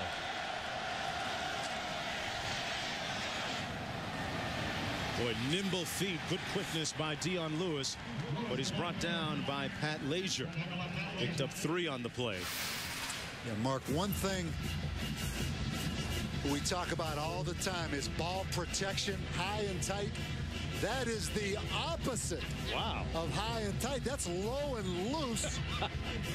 That is amazing right there. The young, may I say, freshman, Ray Graham. Was he looking to hand that off to somebody? No. He better have stick him on those gloves now. That'll drive Dave Wanstead crazy. Unbelievable. This is Dion Lewis. And Lewis makes it up to the 24. It'll be 3rd down and about 6 coming up. Yeah, Ray Graham is the backup tailback to Dion Lewis. Bob, you think he'd be clued into the whole concept of ball security? Well, sometimes it's like that little kid that you tell him, don't touch that fire. Okay. Don't touch that fire, but what's he have to do? Yeah, he has to touch it, right? He's going to have to cough one of those up until he learns that hard lesson. But right now, this West Virginia defense and this West Virginia crowd, they're smelling a little bit, Mark. Got Baldwin down at the bottom. That's where Bill Stahl likes to take that football. Anderson Heat. Stoll delivers incomplete. Broken up nicely by this free safety, Robert Sands. Good pressure by Reed Williams again on Bill Stahl. Reed Williams, Mark, really the heart and soul of this West Virginia defense. He's a tough guy. Watch him coming right there. Guy's been hurt a lot this year. Had 2 torn labrums last year. Comes back this year and of all things goes down with a turf toe. But West Virginia, great start to the second half. Williams and mom and coach both went to West Virginia University. Nice punt, which takes a Pittsburgh bounce, and it will continue to bounce all the way down to the 25-yard line. That's where Jarrett Brown's going to start things off for the Mountaineers in the third quarter here. A 50-yard punt, nothing on the return. Coaches felt that Jarrett Brown really got his game together and got his game back for the first time since suffering that concussion against Marshall several games ago. They felt that he played extraordinarily well, albeit in a loss against Cincinnati a couple of weeks ago. A young man that waited a long time to become the starter here at Morgantown. This is Ryan Clark, still on his feet and churning forward all the way up to the 34-yard line. Nice run by Clark on the second effort, picked up about 8. Yeah, you can see why he's the power back. You know, West Virginia struggled red zone early in the season, taking advantage of Ryan Clark, a freshman, mark at about 230 pounds. Second down at about 2.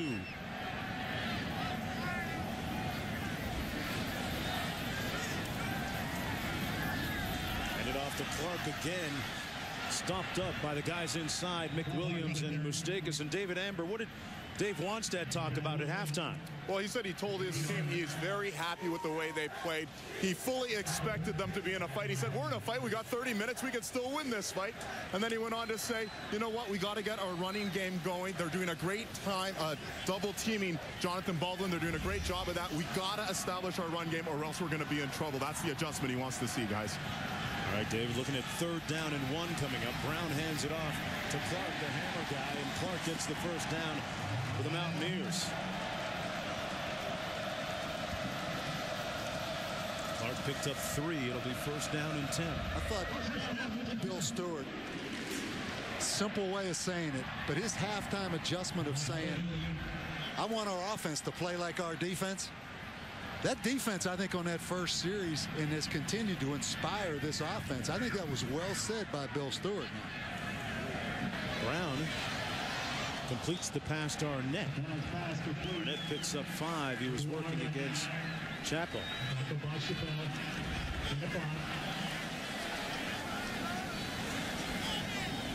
Second down coming up. The whole thing with Jarrett Brown. Can he set his feet? You know, Bill Stewart, an old quarterback coach, not a high-profile assistant by any measure, Mark, not the offensive coordinator, gets his dream job here at West Virginia. He's from the state of West Virginia. On 2nd and 5, Brown, boy, he had Arnett wide open. And, Bob, sometimes it can be problematic when you got a coach that's perceived as someone with the same disposition as your favorite uncle. You know, nice guy approach. Well, Mark, and you know, I think anyone that knows Bill Stewart sees he's a genuine nice guy, a genuine gentleman. Don't judge everything, though, by what you see on those sidelines. Just because he's not running up and down and getting in guys' faces, he's got some juice to him. Brown. Oh, what a catch! Complete at the 32-yard line. What a grab by Wes Lyons. He used all of that extended frame, 6'7", to pick up 24 yards. Yeah, this is the guy from North Braddock, PA, just outside of Pittsburgh. Yeah, that's all a 6'7", but how about the body control, huh? Pretty impressive right there by Wes Lyons.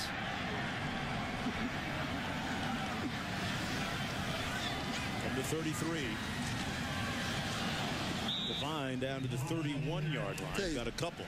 You know, a lot of people, you know, wonder why maybe West Virginia with 8 seconds left, Mark, didn't throw the football late. Pass protection. They were worried about getting sacked. This guy's taken a beating this year, but if he can set his feet, he can throw the football, man. Jarrett Brown just trying to hang around and hang in there, get this offense untracked a little bit on the reverse. Not much happening on that play. Number 14, Bradley Starks, chopped down by Adam Gunn. Adam Gunn, one of the leaders for Pittsburgh defensively.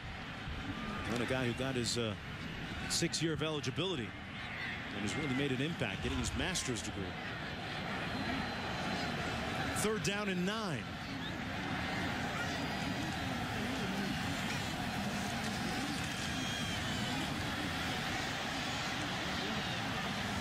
Brown found the man at the 25-yard line. It's Arnett, but that's going to be a couple yards short of the 1st down. So on a night, Bob Davey, when we've seen them go for it already twice on 4th down, decision time again. It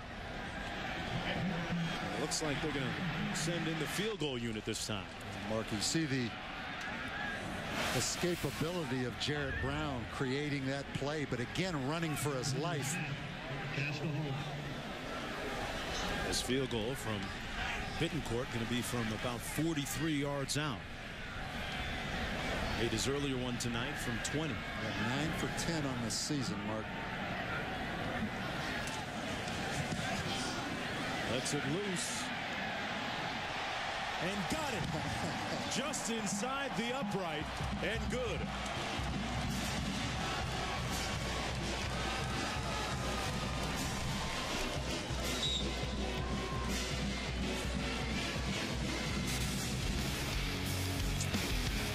Antoine Reed with great pressure.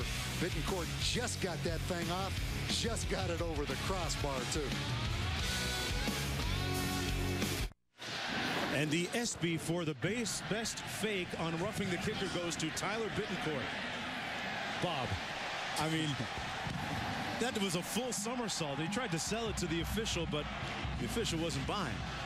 I mean, at least he does his own stunts. You wonder why those kickers spend a lot of time by themselves, right? He did a full somersault on that. Yeah. He seems to be okay now. Walking 5. It's kind of becoming that way for NFL quarterbacks. The way they're getting those rules changed where you can't even get near that quarterback, man. Pretty soon they're going to start doing that. Yeah. Number 24, it's Ray Graham. He didn't secure the ball last time. This time a little bit closer to his body and brought down to the 41-yard line. Well, here's what's happening now in Morgantown. Mountaineers leading in the total yardage battle. And here's what's ahead. We'll break down the different styles of offense amongst teams in the top 10. Coach Davey will break that down for us. And one university and many pro teams in the area and the effect that it has.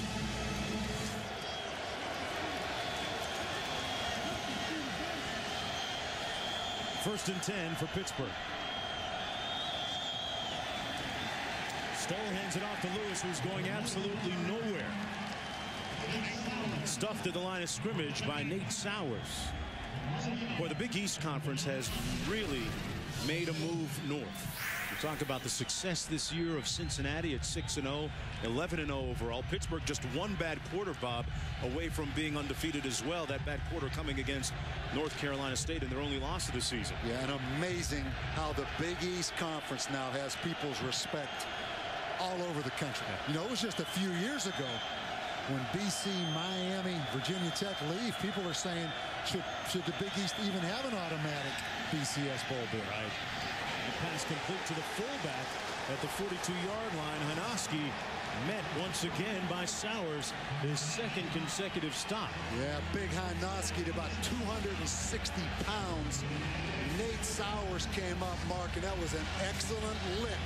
And this West Virginia defense under Jeff Castile, they are playing inspired football tonight. And keep in mind, Jeff Castile told us this week, this is the best offensive team they have seen all year in Pittsburgh. 3rd and 7.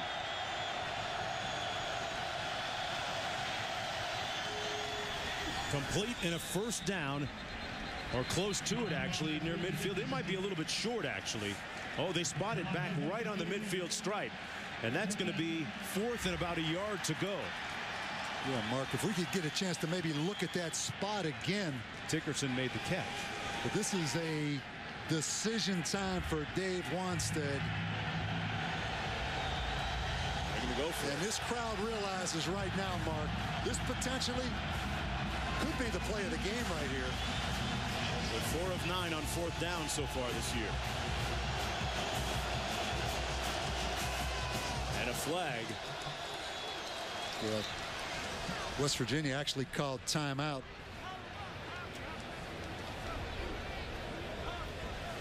West Virginia, first time out of the half. Bill Stewart says his offense has to start playing like his defense is. Yeah, Dave wanted that flag to be called before the timeout, but the timeout was first. Let's take one more look at that spot. Dickerson makes the catch. Yeah, Mark, he's down right there. Oh, yeah. It's a great spot.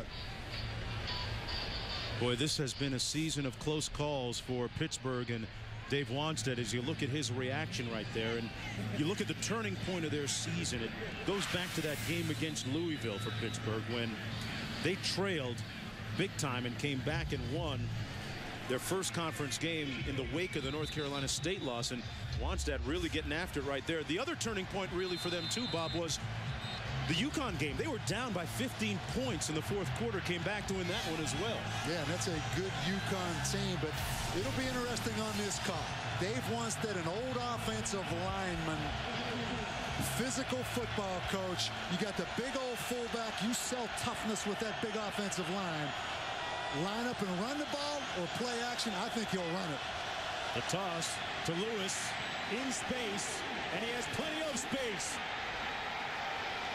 Out of bounds around the 20-yard line, and a first down. Lewis turned on the afterburners, and McGee gave him a nice block along the way to pick up 30. Yeah, Mark, that was a great call by Frank Cignetti, but also a great block by Cedric McGee, the senior right here. Watch him out here blocking in space. And then you mentioned the speed of Dion Lewis. But you know what? A senior wide receiver, Cedric McGee, all the attention Doran Dickerson, Jeff Baldwin get, you have to give this senior a lot of credit for making a block like that. That was the longest play of the night for Pittsburgh, 30 yards and all. Stoll hands it off to Lewis again. This time a game of about 3. Robert Sands making the tackle. And Mark, just back to that conversation you started on the Big East. You talk about some prime time games. Pittsburgh beats Notre Dame. That was a huge game. Connecticut goes to Notre Dame. Everybody in the country watching that game. Then you had Illinois, Cincinnati today, Pitt, West Virginia tonight, Pitt, Cincinnati next week, which is really, in some ways, a Big East championship game like the SEC championship. So some great job scheduling to hit some of these games late in the season that everybody in the country are going to be watching. Stoll hands it off to Lewis again over the left side. And Lewis tripped up at the 13-yard line. And Lewis already tonight, remember, has set a new freshman rushing record in the Big East Conference. And they talk about number 28 in the same terms glowingly as number 33. Easy. Easy now. Tony Dorsett. I thought I'd push a button there with little early. But I'll tell you what now. This kid, he reminds me, you have Ryan Williams at Virginia Tech, who's had an outstanding year. Reminds me of Ryan Williams, Ray Rice, just that body stature. But, man, he's exciting, Mark. But easy on that Tony Dorsett. A little early. I had to dust that one off. Little bootleg action by Stoll. Incomplete at the 13-yard line for Dickerson, who couldn't squeeze it. Stoll trying to find his roommate, Doran Dickerson, a finalist for the Mackey Award as one of the top tight ends in the country. Yeah, been quiet tonight, huh? Yeah. I mean, Doran Dickerson, 6'2", 230, about 4'4", just flat drops that ball. But he's had an unbelievable season. #1 receiver with 43 catches. Man, have to have that one. Now Dan Hutchins in to attempt from 30 yards out. This would tie the game.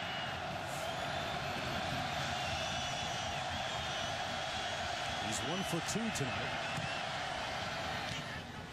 And he drills this one through to tie the game at 6. Some of us expected a few more fireworks tonight with these offenses, but it's all about the D. Back to Morgantown after this.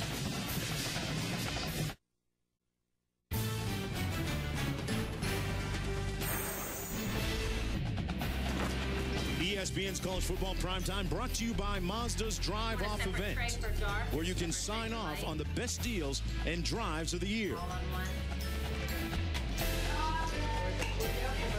You know, anybody, Bob Davey, can throw a bird in the oven, but it takes real skill to carve it up. As we watch the Lacey family here in Morgantown, a scene repeated across the country throughout the course of this weekend, this Thanksgiving weekend. I'm telling you, my birds are going to be deep fried tomorrow. Sarah Jones working on it right now. Didn't get a chance to celebrate Thanksgiving with the family yet. And you and Joanne doing yours tomorrow too? Tell you what, big Arizona, University of Arizona duel in the desert tomorrow. We'll do a little football and then probably go home and watch more football. And Sunday watch more football. But real friends don't let friends eat the way I did yesterday. I needed somebody to put a stop on it. From the 2-yard line, tied at 6, this is Tavon Austin. And a flag down at the 25-yard line as Austin is brought down right in the vicinity. During the return, holding number 41 on the return team, 10-yard penalty, first down. Hey, Bob, you talked about some of the big games coming up this week in college football. Saturday night, ABC and ESPN2 delivering 2 full national games. First, Notre Dame, Stanford, or you can see Georgia against Georgia Tech. Both games can be seen nationally on either ABC or ESPN2.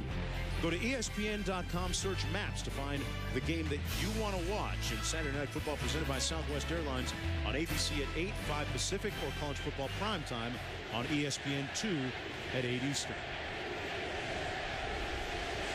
4:46 to go in the third quarter, tied at 6. Devine on the loose. Noel Devine. Incredibly Devine. Touchdown, Mountaineers.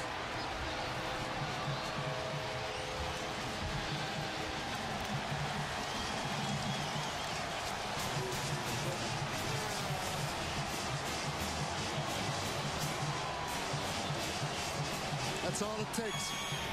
With speed like that, when you crack the line of scrimmage, Mark, it is over. He just runs by DeCicco, the free safety, and it's over. How's that ankle? You know what he's doing? He's looking back over there at that freshman Dion Lewis and says, you know what? It's still my Big East, baby. I'm not giving that rushing title up quite that quick. But how about Mark? He cracks the line of scrimmage, and it's over now. Noel Devine with the decisive blow so far. An 88-yard bolt of lightning here in Morgantown gives the Mountaineers the lead. Back after this. Noel Devine with a big play a few moments ago to give the Mountaineers the lead. Ran 88 yards. One of his many touchdowns on the season. Guy that was really a little bit questionable coming into this game. Had his 11th rushing touchdown just a few moments ago. That makes coming from Florida all that way, that makes it worth it, doesn't it, Mark? It does. We talk about 7 starters from the state of Florida for West Virginia, 4 starters from the state of Florida for Pittsburgh. Speed. There are a lot of good football players in that state, aren't there? It was West Virginia's longest play of the season. Let's see how the Panthers counter here. Graham on the kickoff return. Out to the 42-yard line. Bob, what was the key on that run? Mark, they run a little trap play. Watch Matson, the guard, on the trap. Bang, right there. Now, you talk about scary. You're DeCicco right here, and it's one-on-one with you and Noel Devine, and it's over. And that's all it was, Mark. A little trap play. They crease the line of scrimmage, and it's unfair. It doesn't matter who that safety is. You're one-on-one right there. That's a tough assignment.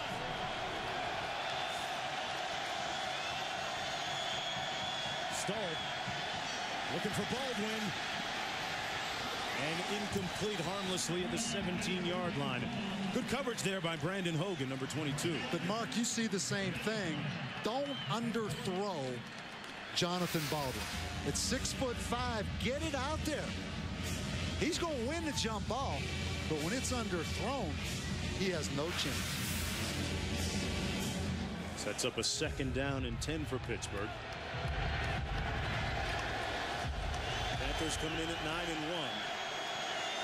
Big one against Cincinnati next week for essentially the Big East Championship. With a lot of business at hand here. Lewis breaks a couple of tackles. Still on his feet, and he's got lots of 6, but he's dragged down at the 32.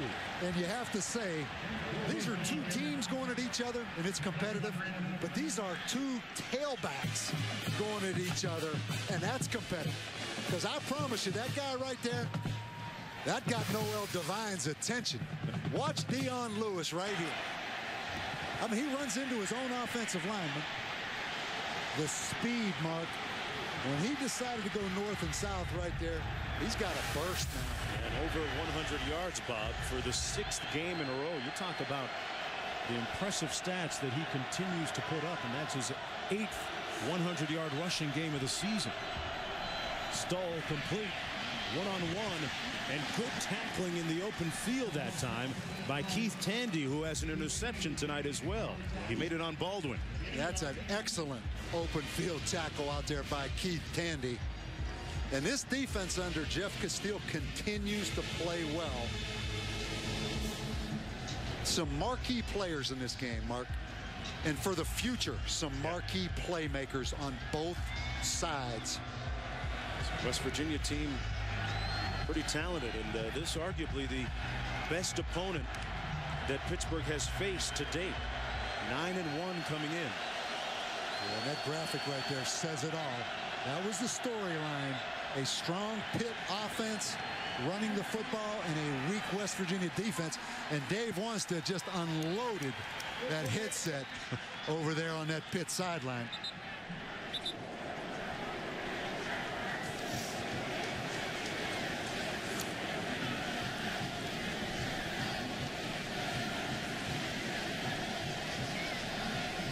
Under 3 minutes to go, and Wanstead apparently has delivered the marching orders. Now, he was smiling just a few moments ago. Well, this is an efficient Pitt offense. Let's take a look at it right there. Pitt forced the call timeout. Dave just slam dunked that headset.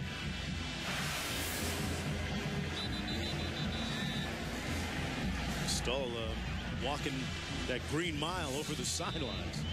But Stoll's consistency this year has really been a bright spot, and it's something that Wanstead takes great pride in. He mentioned that in his meetings with us earlier this week, but still simmering on the sidelines. Both these teams have had a week off. Lewis, oh, he got drilled. A big hit to fill the hole by number 8, Keith Tandy, and Glover there as well. Yeah, Tandy and Sidney Glover, you mentioned it. I mean, they stepped up right there. You can feel that one all the way up here. Yeah, let's watch. Dion Lewis going to break the line of scrimmage. There's a pretty good hole there, but bang.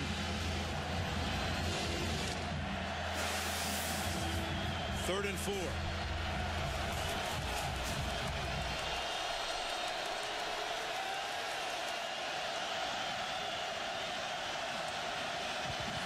Stalled to Lewis, and Lewis got to the edge with a good burst. Got inside the 20-yard line to pick up the first down. He got 8, but will it stand? There's a flag down on the field. Looked like they went quick at the line. Personal foul, shot clock, 77 offense, 15-yard penalty, third down. Look at that look. Jason Pinkston, 77, the big tackle, out pulling. Watch him pull around right here.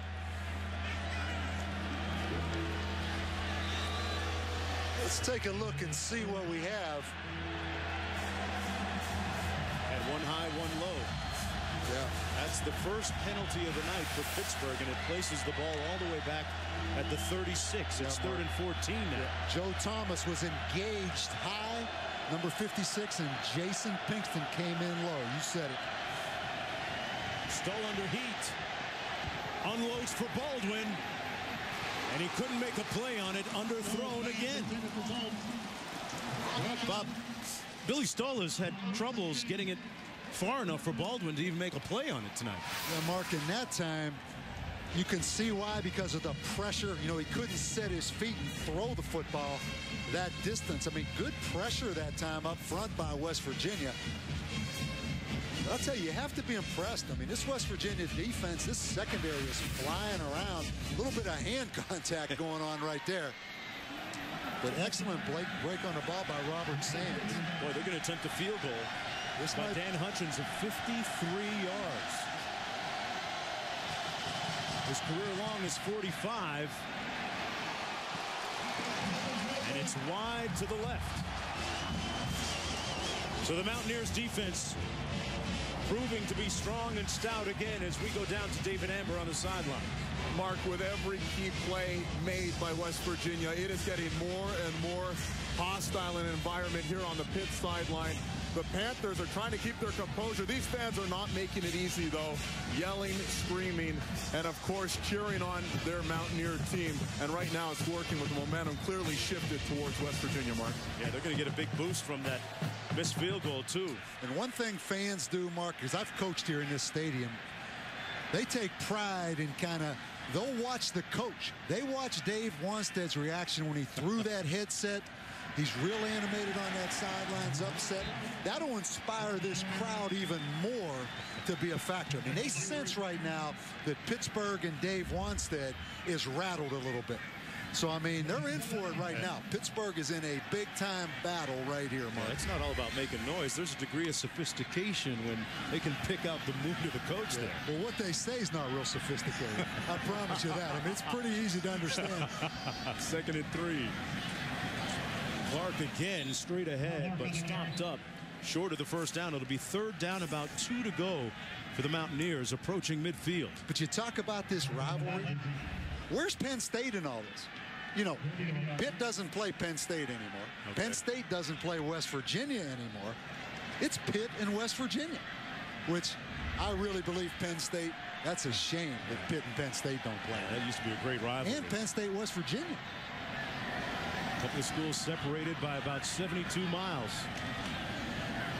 Devine, last time he touched the ball, he scored on an 88-yard run. This time, not nearly as far. Pushed out of bounds a little bit short of the first down. It'll be 4th down coming up. No gain. This is the 102nd edition of Pittsburgh against West Virginia. Pittsburgh leads the overall series. And, Bob, you were once a coach at Pittsburgh. What do you remember about this series? Great games. Brutal crowds down here. Yeah. I mean, the crowds are really tough down here. But it is. It's a backyard brawl. I mean, they're separated by 70 miles. Every recruit that flies in to see West Virginia, Mark, flies into the greater Pittsburgh airport. Okay.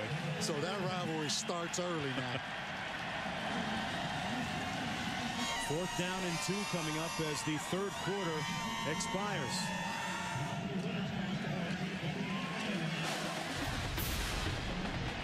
Bill Stewart said this might be the biggest game of the year for us. Looking for a win when we come back.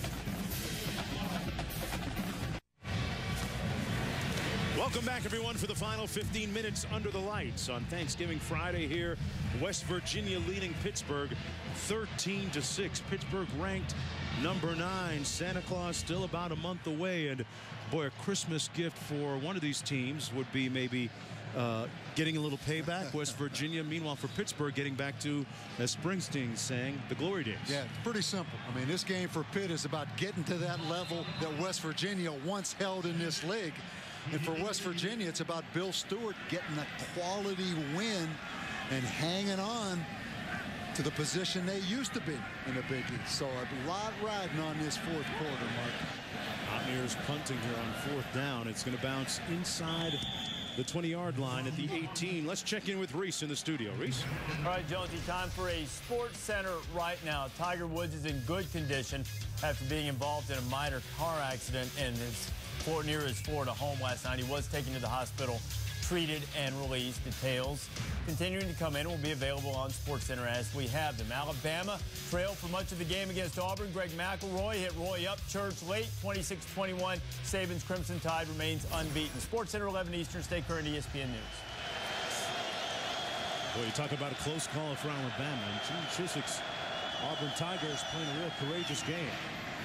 Lewis out to the 28-yard line. Nice move. And finally brought down by Reed Williams. He picked up 8 on the play. Yeah, Mark, you had an unblocked Sidney Glover, who's a good tackler. Watch this. Dion Lewis, unblocked. There's the extra man. He just runs through that tackle. This game's coming down to Dion Lewis and Noel Devine. That challenge. A couple of talented tailbacks putting their stamp or trying to on this game. 2nd and 1, Lewis's turn. And Lewis got the first down out to the 31-yard line, picked up 4.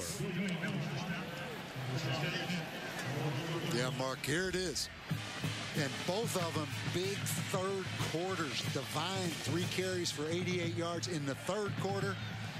And Lewis, 9 for 75 in the third quarter. So they're heating up right now. Well, Devine got most of his on that one long run for the touchdown.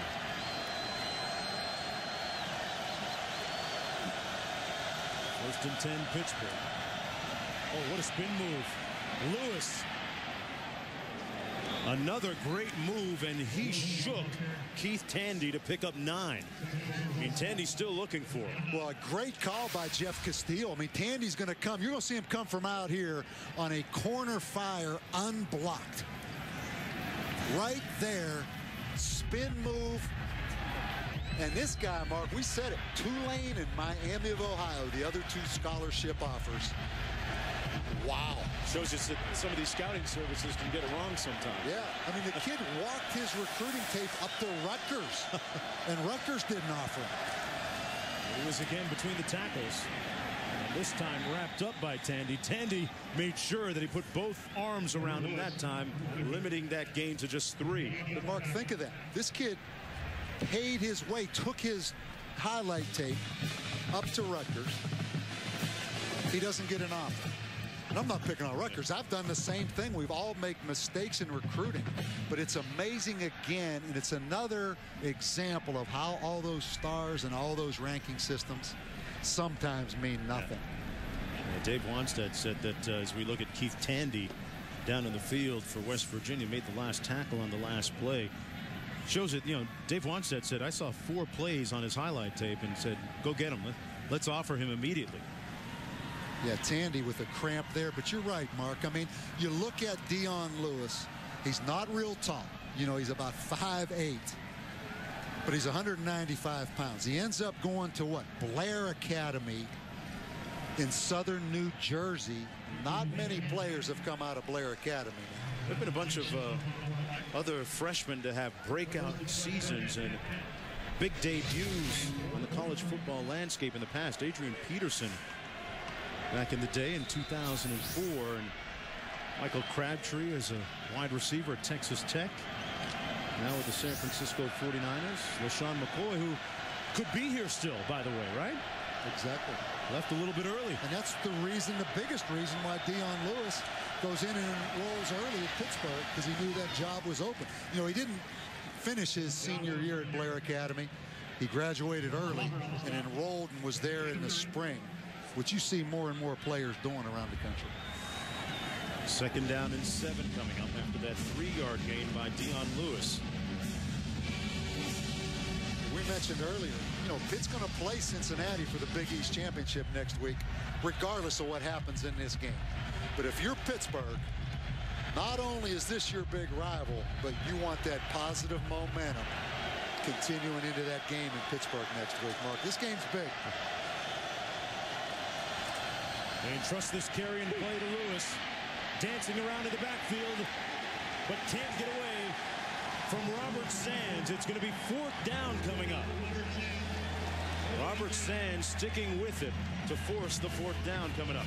On ESPN's Monday Night Football, Tom Brady in New England take on Drew Brees in New Orleans.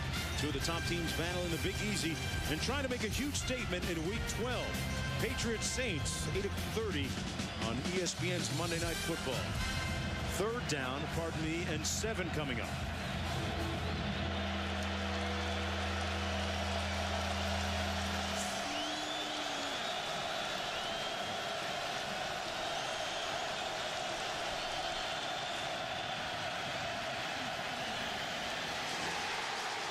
Stoll picked off by Sands.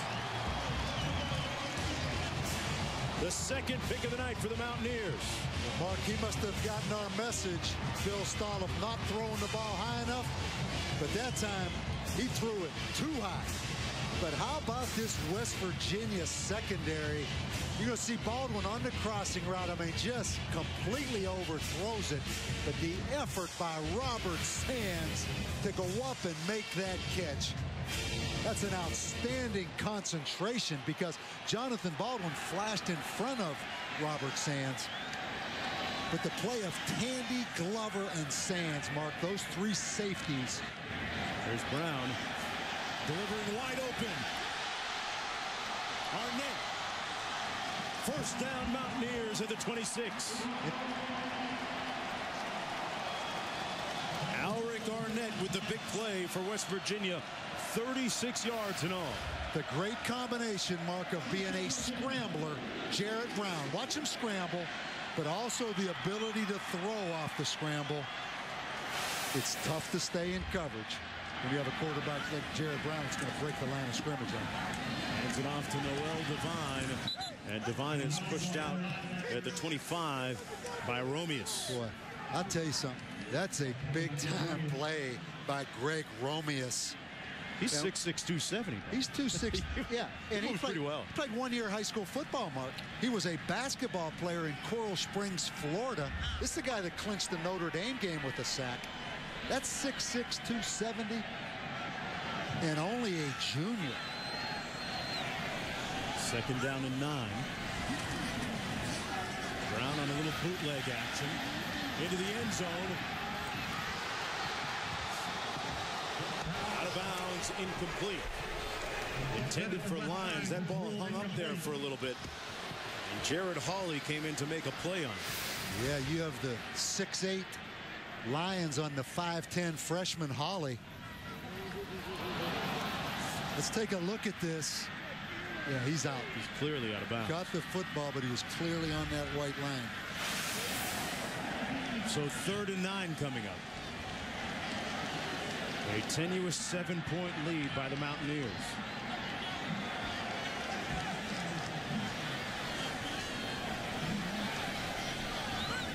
Better help those offensive tackles in protection. Devine on the handoff. Made a great move.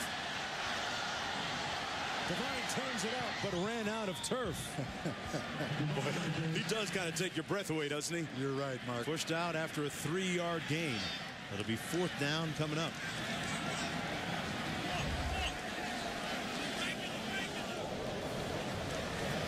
Bittenkart on.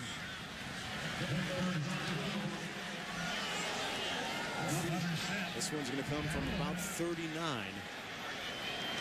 He's already made a couple tonight. Chance to make it obviously a 10-point game. And he just got it inside that upright. And the Mountaineers extending their lead to 10 when we come back.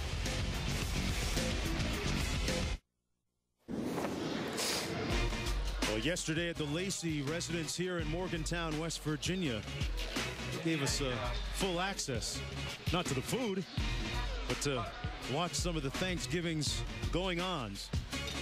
And this was a scene repeated around the Morgantown area and across the country. They got after it a little bit. Still wondering why the Pitt side of the family didn't show up. But a great time for them and a great time for many yesterday. Well, this game now, it's Dion Lewis's show, but Bill Stahl is going to have to throw the football, Mark, obviously, for them to win this game. And he has struggled tonight. 10 for 22, 78 yards, 2 interceptions. Has underthrown it, has overthrown it. And West Virginia defense has had a lot to do with it, though. They really have. I mean, they have played really aggressive football. At the 9-yard line. And still on his feet. Sadler brought down just shy of midfield. Good return as we go back to Reese. Mark, we're just getting started. We got football on the blue coming up the day after Thanksgiving in a little over 20 minutes. Boise State will try to remain perfect all-time in WAC play against conference opponents when Kellen Moore and the Broncos take on Nevada. Moore, the most efficient passer in the nation. Nevada, the leading rushing team. Kickoff in just over 21 minutes.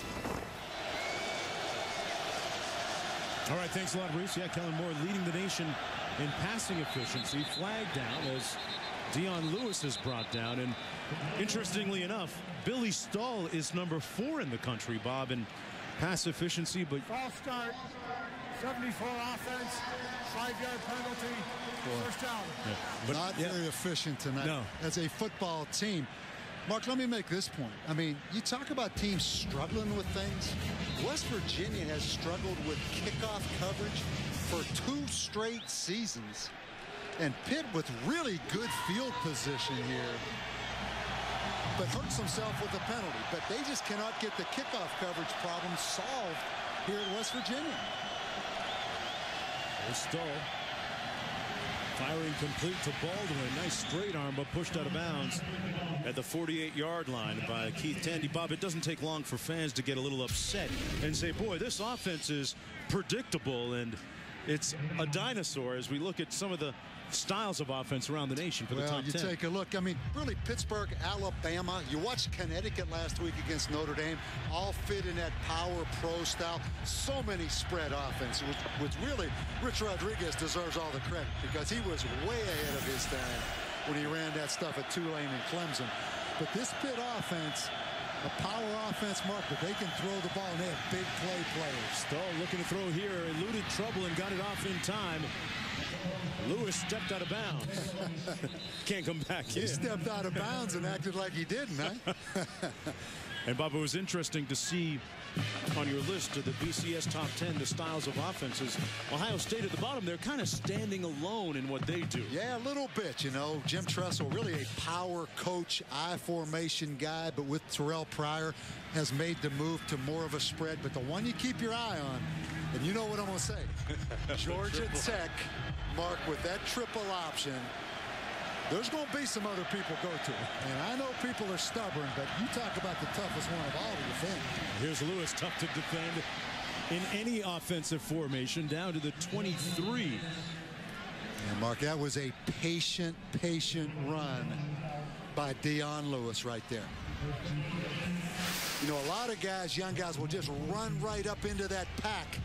He kind of hides behind it and comes out the back door. Came into this game as the nation's 4th leading rusher, and during the course of this evening rewrote the Big East record book, setting a new record for freshman rushing yards. He has 155 with the meter still running. Stahl, tough pass intended for Dickerson, who has been a forgotten man of sorts tonight. Mark, it is kind of fun, though, isn't it? I love all the new stuff everyone's doing, but it's fun to watch those tailbacks work. Right? See the big kind of miss the just Eric give me a basic ISO Dickerson. lead. Yeah, the big fullback husky in there, but you know, the Eric Dickersons, the Bo Jacksons, the Herschel Walkers, Tony Dorsett back there in the I formation. It's good to see some of this I formation stuff now. You can always watch Classic. 2nd and 10.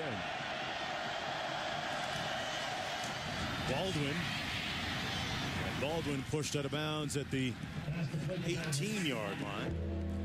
Let's take a look at what's fresh off the presses, part of Football Friday presented by Wendy's. Nevada, Boise State coming up next. Boy, Bob, just seems like yesterday, September the 3rd, we were out on the blue turf in Boise. They played Oregon. The LeGlaire Blunt controversy breaking loose, and Boise State hasn't lost. Miami, South Florida, and Notre Dame, Stanford on Saturday. 3rd and 7 for Pittsburgh. Baldwin, incomplete. He hit the ground and the ball was jarred loose seemingly. Just a great effort by Antoine Reed. Just staying with it out. Excuse me, Brandon Hogan. And Baldwin getting up slowly.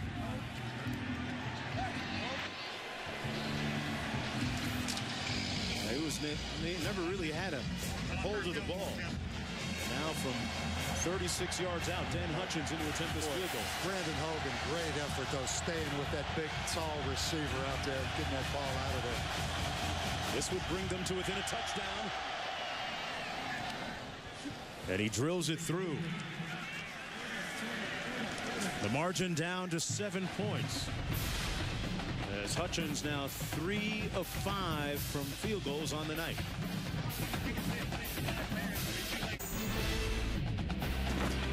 ESPN's College Football Primetime, brought to you by the Home Depot.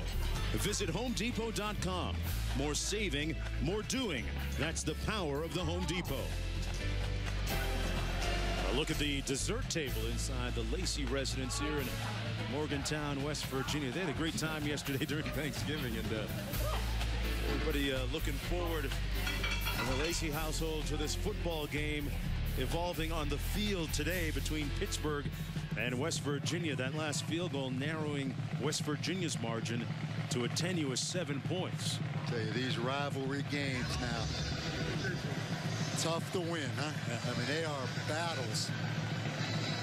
Pittsburgh at 9-1, and the Mountaineers would love nothing more than to send them reeling and be the second blemish on their schedule this year. On the kickoff return, Mark Rogers still on his feet and brought down at the 27-yard line. Let's go back to Reese. Mark, this is the man who would try to engineer an upset of Boise State on the blue. Colin Kaepernick has accounted for 32 touchdowns this year, one of 3 1,000-yard rushers for Nevada. Wolfpack taking on Boise State coming up. Kickoff in just over 12 minutes. Yeah, they'd be running that pistol offense out there, Reese. I'll tell you. Tell you who was impressive. Texas A&M last night. Mike Sherman. Great job. They have turned a corner offensively. They are going to be a good football team in the future with those young skill players they have. Certainly are. Ryan Clark off tackle got a couple of yards. Yeah, Gerard Johnson yesterday was on fire. And we have to. How about Colt McCoy? Has he put himself in position for the Heisman? Did he win the Heisman yesterday, you think? Tell you what, Mark, the last several weeks, and then you look at the Nebraska game, he put on a show last night. I couldn't believe his rushing statistics at the end of the night. Fast, and they took advantage of it. They ran him more than I've ever seen him run him on some predetermined quarterback runs. 2nd down and 8 coming up.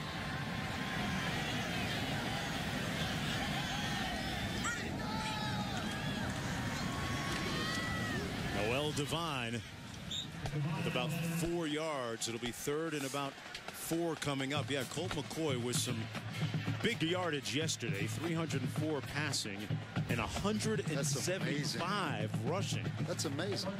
Mark Ingram, boy, Auburn's defense stoned him for most of the day today. I mean, it's Colt McCoy's. I mean, it is Colt McCoy's now, isn't it? I would think so. Big 3rd down right here. Jarrett Brown, the ability to scramble, Mark. Pitt controlled pass rush.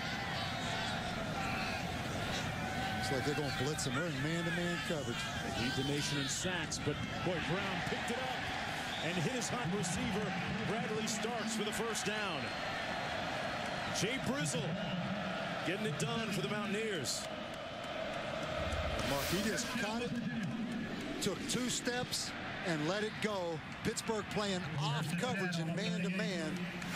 Jarrett Brown with a big 3rd down conversion. 5th-year senior playing his final home game here in Mountaineer Stadium. Goes to the ball, resting at the 38.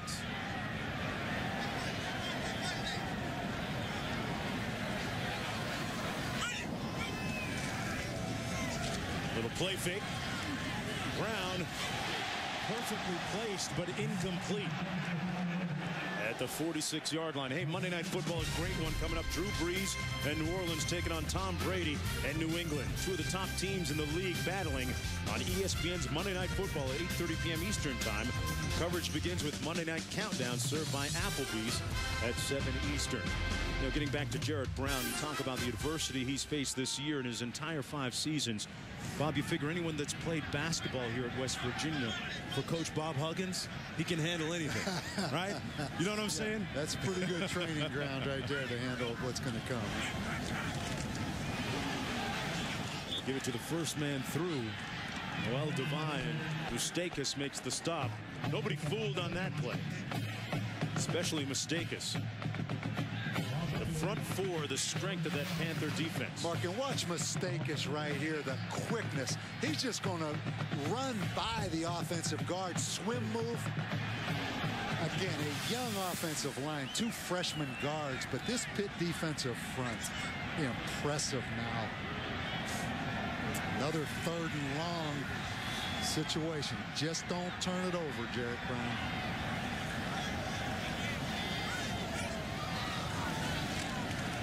Got rid of it quickly again. It's complete, but short of the first down at the 40-yard line to Urban Tyler, the tight end. It'll be 4th down coming up for the Mountaineers. 4:44 to go. Both teams with a couple of timeouts remaining. West Virginia trying to snap a 2-game losing streak at the hands of their backyard brawl rivals from Pittsburgh. And Pittsburgh coming in at 9-1 overall. Next week, basically playing for the Big East Championship against Cincinnati. But this game hoping to bring out the best in the Panthers.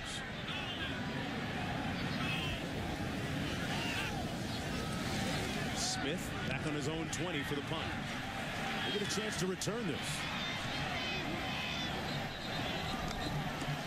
And pushed out of bounds at the 25-yard line. A 37-yard punt.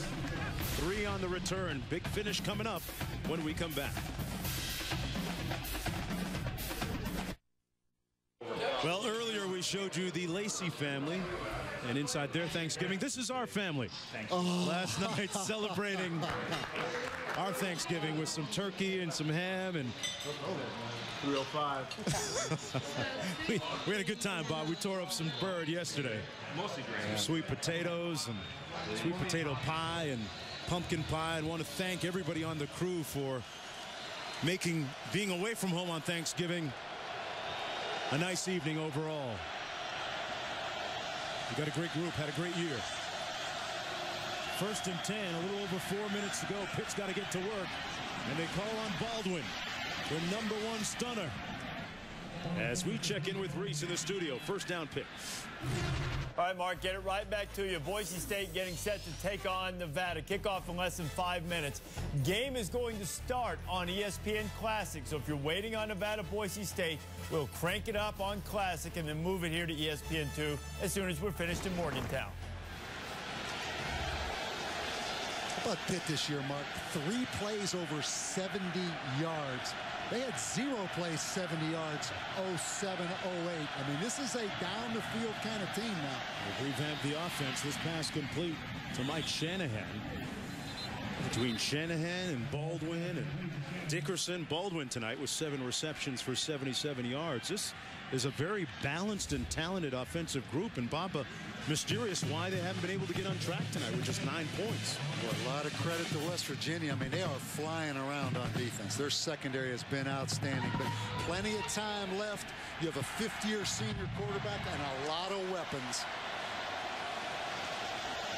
From midfield, 1st and 10.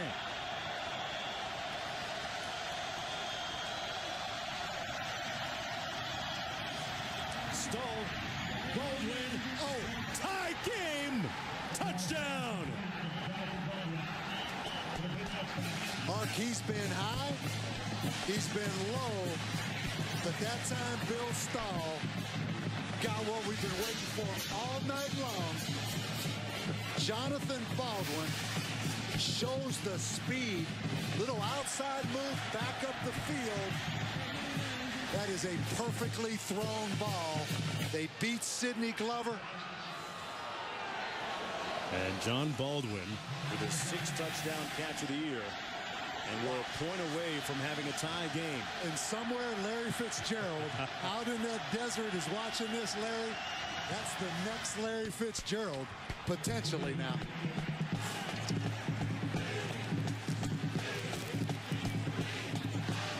And Mark, you knew Billy Stahl, with all he's been through at Pittsburgh, he struggled tonight, but he wasn't going to go away. And that is a great lesson right there. I mean, this guy's seen just about it all in college football, but the big play potential of Pittsburgh, and this guy here does things you cannot coach. Bob, we're looking at a tie game now, 2:54 to go, and yeah, this one could end up on ESPN Classic the way that things are concluding here. How does West Virginia bounce back, what they've done offensively in the last couple of series? Well, Mark, the reason this game is so close, quite honestly, West Virginia has not turned the ball over tonight, and Pittsburgh had a huge advantage in that category coming in. So for West Virginia right now, you have a chance to take it down, maybe kick a field goal to win it, but more importantly, do not turn the football over. That's why you're in this position. But you know what? With a quarterback like Jared Brown, you have 2 fifth-year quarterbacks. Can Jared Brown now match Billy Stahl? We've seen Dion Lewis match Noel Devine. Now it's about the quarterbacks. It's Jared Brown's turn now. No, he doesn't have a Jonathan Baldwin out there. You might want to find one. And does have Noel Devine out there. He scored earlier on an 88-yard touchdown run there. There's Brown on the sidelines. Jared Brown waited 5 years to become the #1 quarterback here at West Virginia. And this is going to be Rodgers on the kickoff return. Pitt has had issues in the kickoff return game, and this return out to the 33-yard line. And Saturday night, ABC and ESPN2 delivering 2 full national games. First Notre Dame and Stanford, where you can see Georgia, Georgia Tech, both games nationally on either ESPN2 or ABC. Saturday night, presented by Southwest Airlines on ABC at 8, 5 Pacific, or college football primetime on ESPN2 at 8 Eastern. A lot of pressure on Bill Stewart, Mark. We mentioned 17-7, and that's a heck of a start. But the expectations around here, they need a signature win. Jared Brown takes out his do-it-yourself kit. Runs it up to the 34. Got about 3 yards on the play. And you see by that call right there, you're in that mode that you want to go win it, but you don't want to lose it. You know, the first call is quarterback draw with Jared Brown. Noel Devine back in the game now.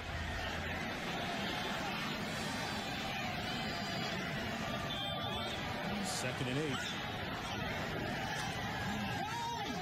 Brown keeps it himself, gets the first down, and then some. Out near the 45-yard line, he picked up 10. West Virginia with a couple of timeouts remaining. Yeah, Mark, that little misdirection quarterback run. Noel Devine got a good block from Josh Jenkins, the left guard. Watch 77 right there. Gets enough on Adam Gunn. But it's all on Jared Brown now. Not much of a rush, and he completes the pass at the 45-yard line to Arnett. And another first down for West Virginia. Now keep in mind, after this 11-yard gain, that Tyler Bittencourt, the field goal kicker, has a career long of only 45 yards. And I say only because they're not quite in that range yet. Jared Brown, this is why you sat behind Pat White, waited 5 years. An opportunity like this.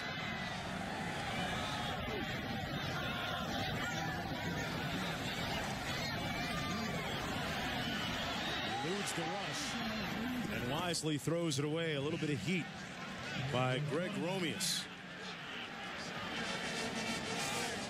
Mark, watch this pass rush move by Jabel. Right here. Watch the inside move, the spin move. Jabal Sheard. Man, these are some talented defensive ends. Jimmy Johnson, Dave Wanstead's mentor, is sitting somewhere enjoying this, man, because it's all about that front four.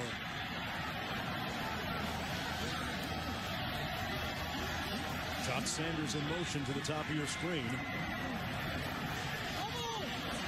Brown overthrows Sanders. I'm not sure that he can even see him. All the action seemingly going that way. Well, again, Greg Romeus, Mark, if we look at that again, it's 6'6" or 6'7". Kind of smelled that coming, and the old basketball player goes up and makes him throw it over top of him.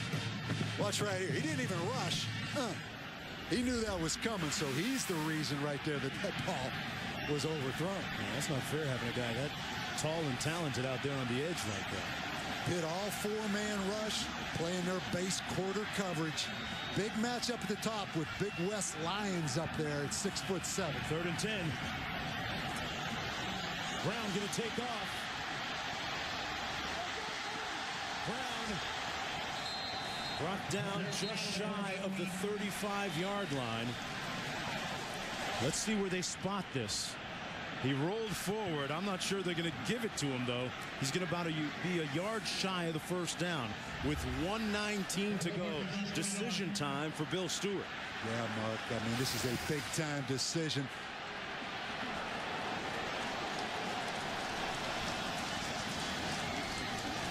Maybe not quite as fast as Pat White, but a great job anyway. Ryan Clark in a tailback out of the eye.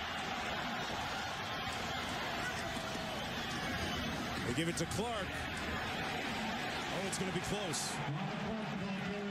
Not sure that he got it. Yeah, Ryan Clark, the power back. I tell you, it is really close, Mark. It looked to me like he got it. This is the game right here with just 45 seconds to go. Let's see where that is spotted. If he got it, he didn't get it by much. Meanwhile, the game just underway in Boise, Idaho, between Nevada and Boise State. Can you imagine if you're the head coach on either side, Bill Stewart or Dave Winstead? He got it by that much.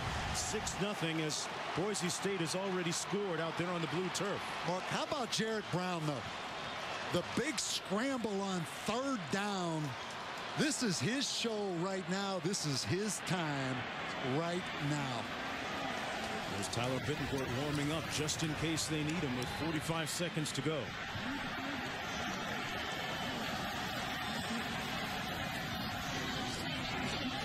Divine inside the 30 to the 28. And a 7-yard gain. It would be a 43-yard field goal if they set it up from here. And a timeout called by the West Virginia Mountaineers. West Virginia trying to snap a 2-game losing streak against Pitt. Bittencourt has already made 3 field goals tonight from 20, 43, and 39 yards out. Mark, and his career long is 45. And right now it's 45-yard field goal. So it is right at Tyler Bittencourt's range. And in pregame, that was about his limit. It was 47 yards. Bob, when you look at the situation now, we're talking about a 2nd down and 3, 45 seconds to go.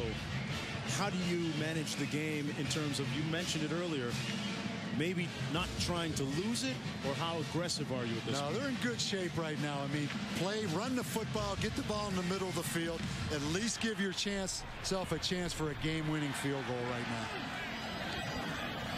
The lineup out of the eye. Ryan Clark, the tailback. He gets the carry. Stopped outside the 25. Mark, they're going to let this run down, call timeout, and have one play for a field goal, which is a little surprising. Maybe run one more? Yeah, because you are right at his range, but Bill Stewart is taking it down to make or break on the field goal. We saw Bill Stewart do something like this in the first half. Kicking the field goal on 3rd down, and they're going to go for the win here with 3 seconds to go. Yeah, Mark, that's about as conservative as you can be right there. Just like at the end of the first half, he was very conservative with 8 seconds left. Didn't run another play. Decided on kicking the field goal.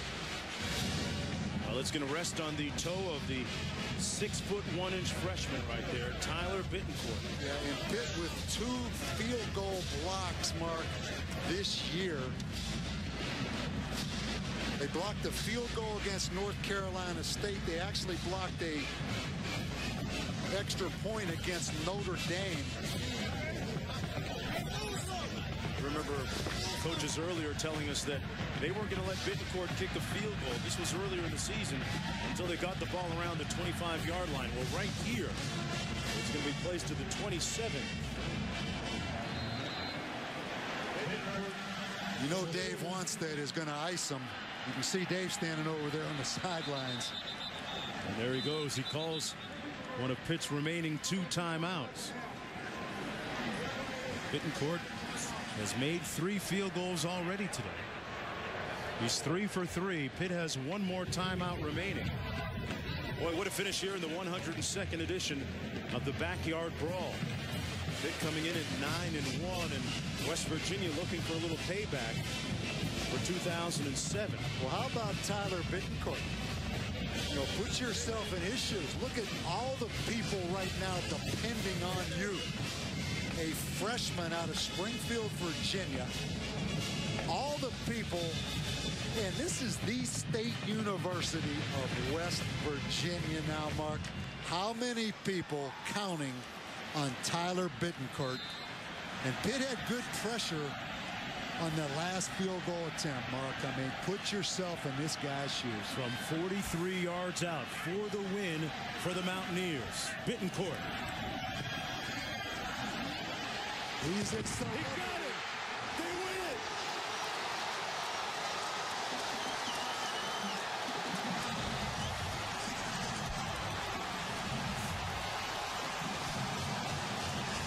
That's what it's all about, Mark. Look right there. They're not saying Bill Stewart was too conservative now by playing for the field goal, are they? Tears of joy, epitomizing the intense feelings in this rivalry. And their counterparts dejected on the other side. Tyler Bittencourt, you have gone from virtually unknown in the state of West Virginia. There's going to be a lot of little number 40 jerseys pretty soon. He ties his career high with his 4th field goal of the night, and none more indelible than that one by Bittencourt. And David Amber's downstairs with Bill Stewart. Coach Stewart, talk about that final call you made to let the clock wind down and then go for that field goal. Well, we didn't want to leave us any time. And, you know, it's just one of those things that we hung in there with the guys. Tyler, we felt, could make it from that distance, but we did not want to leave Pitt any time. Great football team. Since your very first win as the head coach here when you won at the Fiesta Bowl, you've been waiting sort of for that signature marquee win. What does this moment mean to you personally? Well, it's a great day for Mountaineers everywhere. I'm sorry I can't talk any better. It's a great day to be a West Virginian. All right, Coach Stewart, congratulations. Go rest that voice. Thank you, and God bless. All right, Mark. The game took his voice away. And you hear John Denver in the background, Mark. Rocky Mountain. Scooter Berry, an emotional senior on the sidelines, one of 23 seniors playing their final game here at Mountaineer Stadium, and what a night it's been for West Virginia. Tyler Bittencourt with the final field goal for the win. 1916 the final. Nevada against Boise State is coming up next. This has been a presentation of ESPN, the worldwide leader in sports. For Bob Davie, I'm Mark Jones. So long from Morgantown, West Virginia.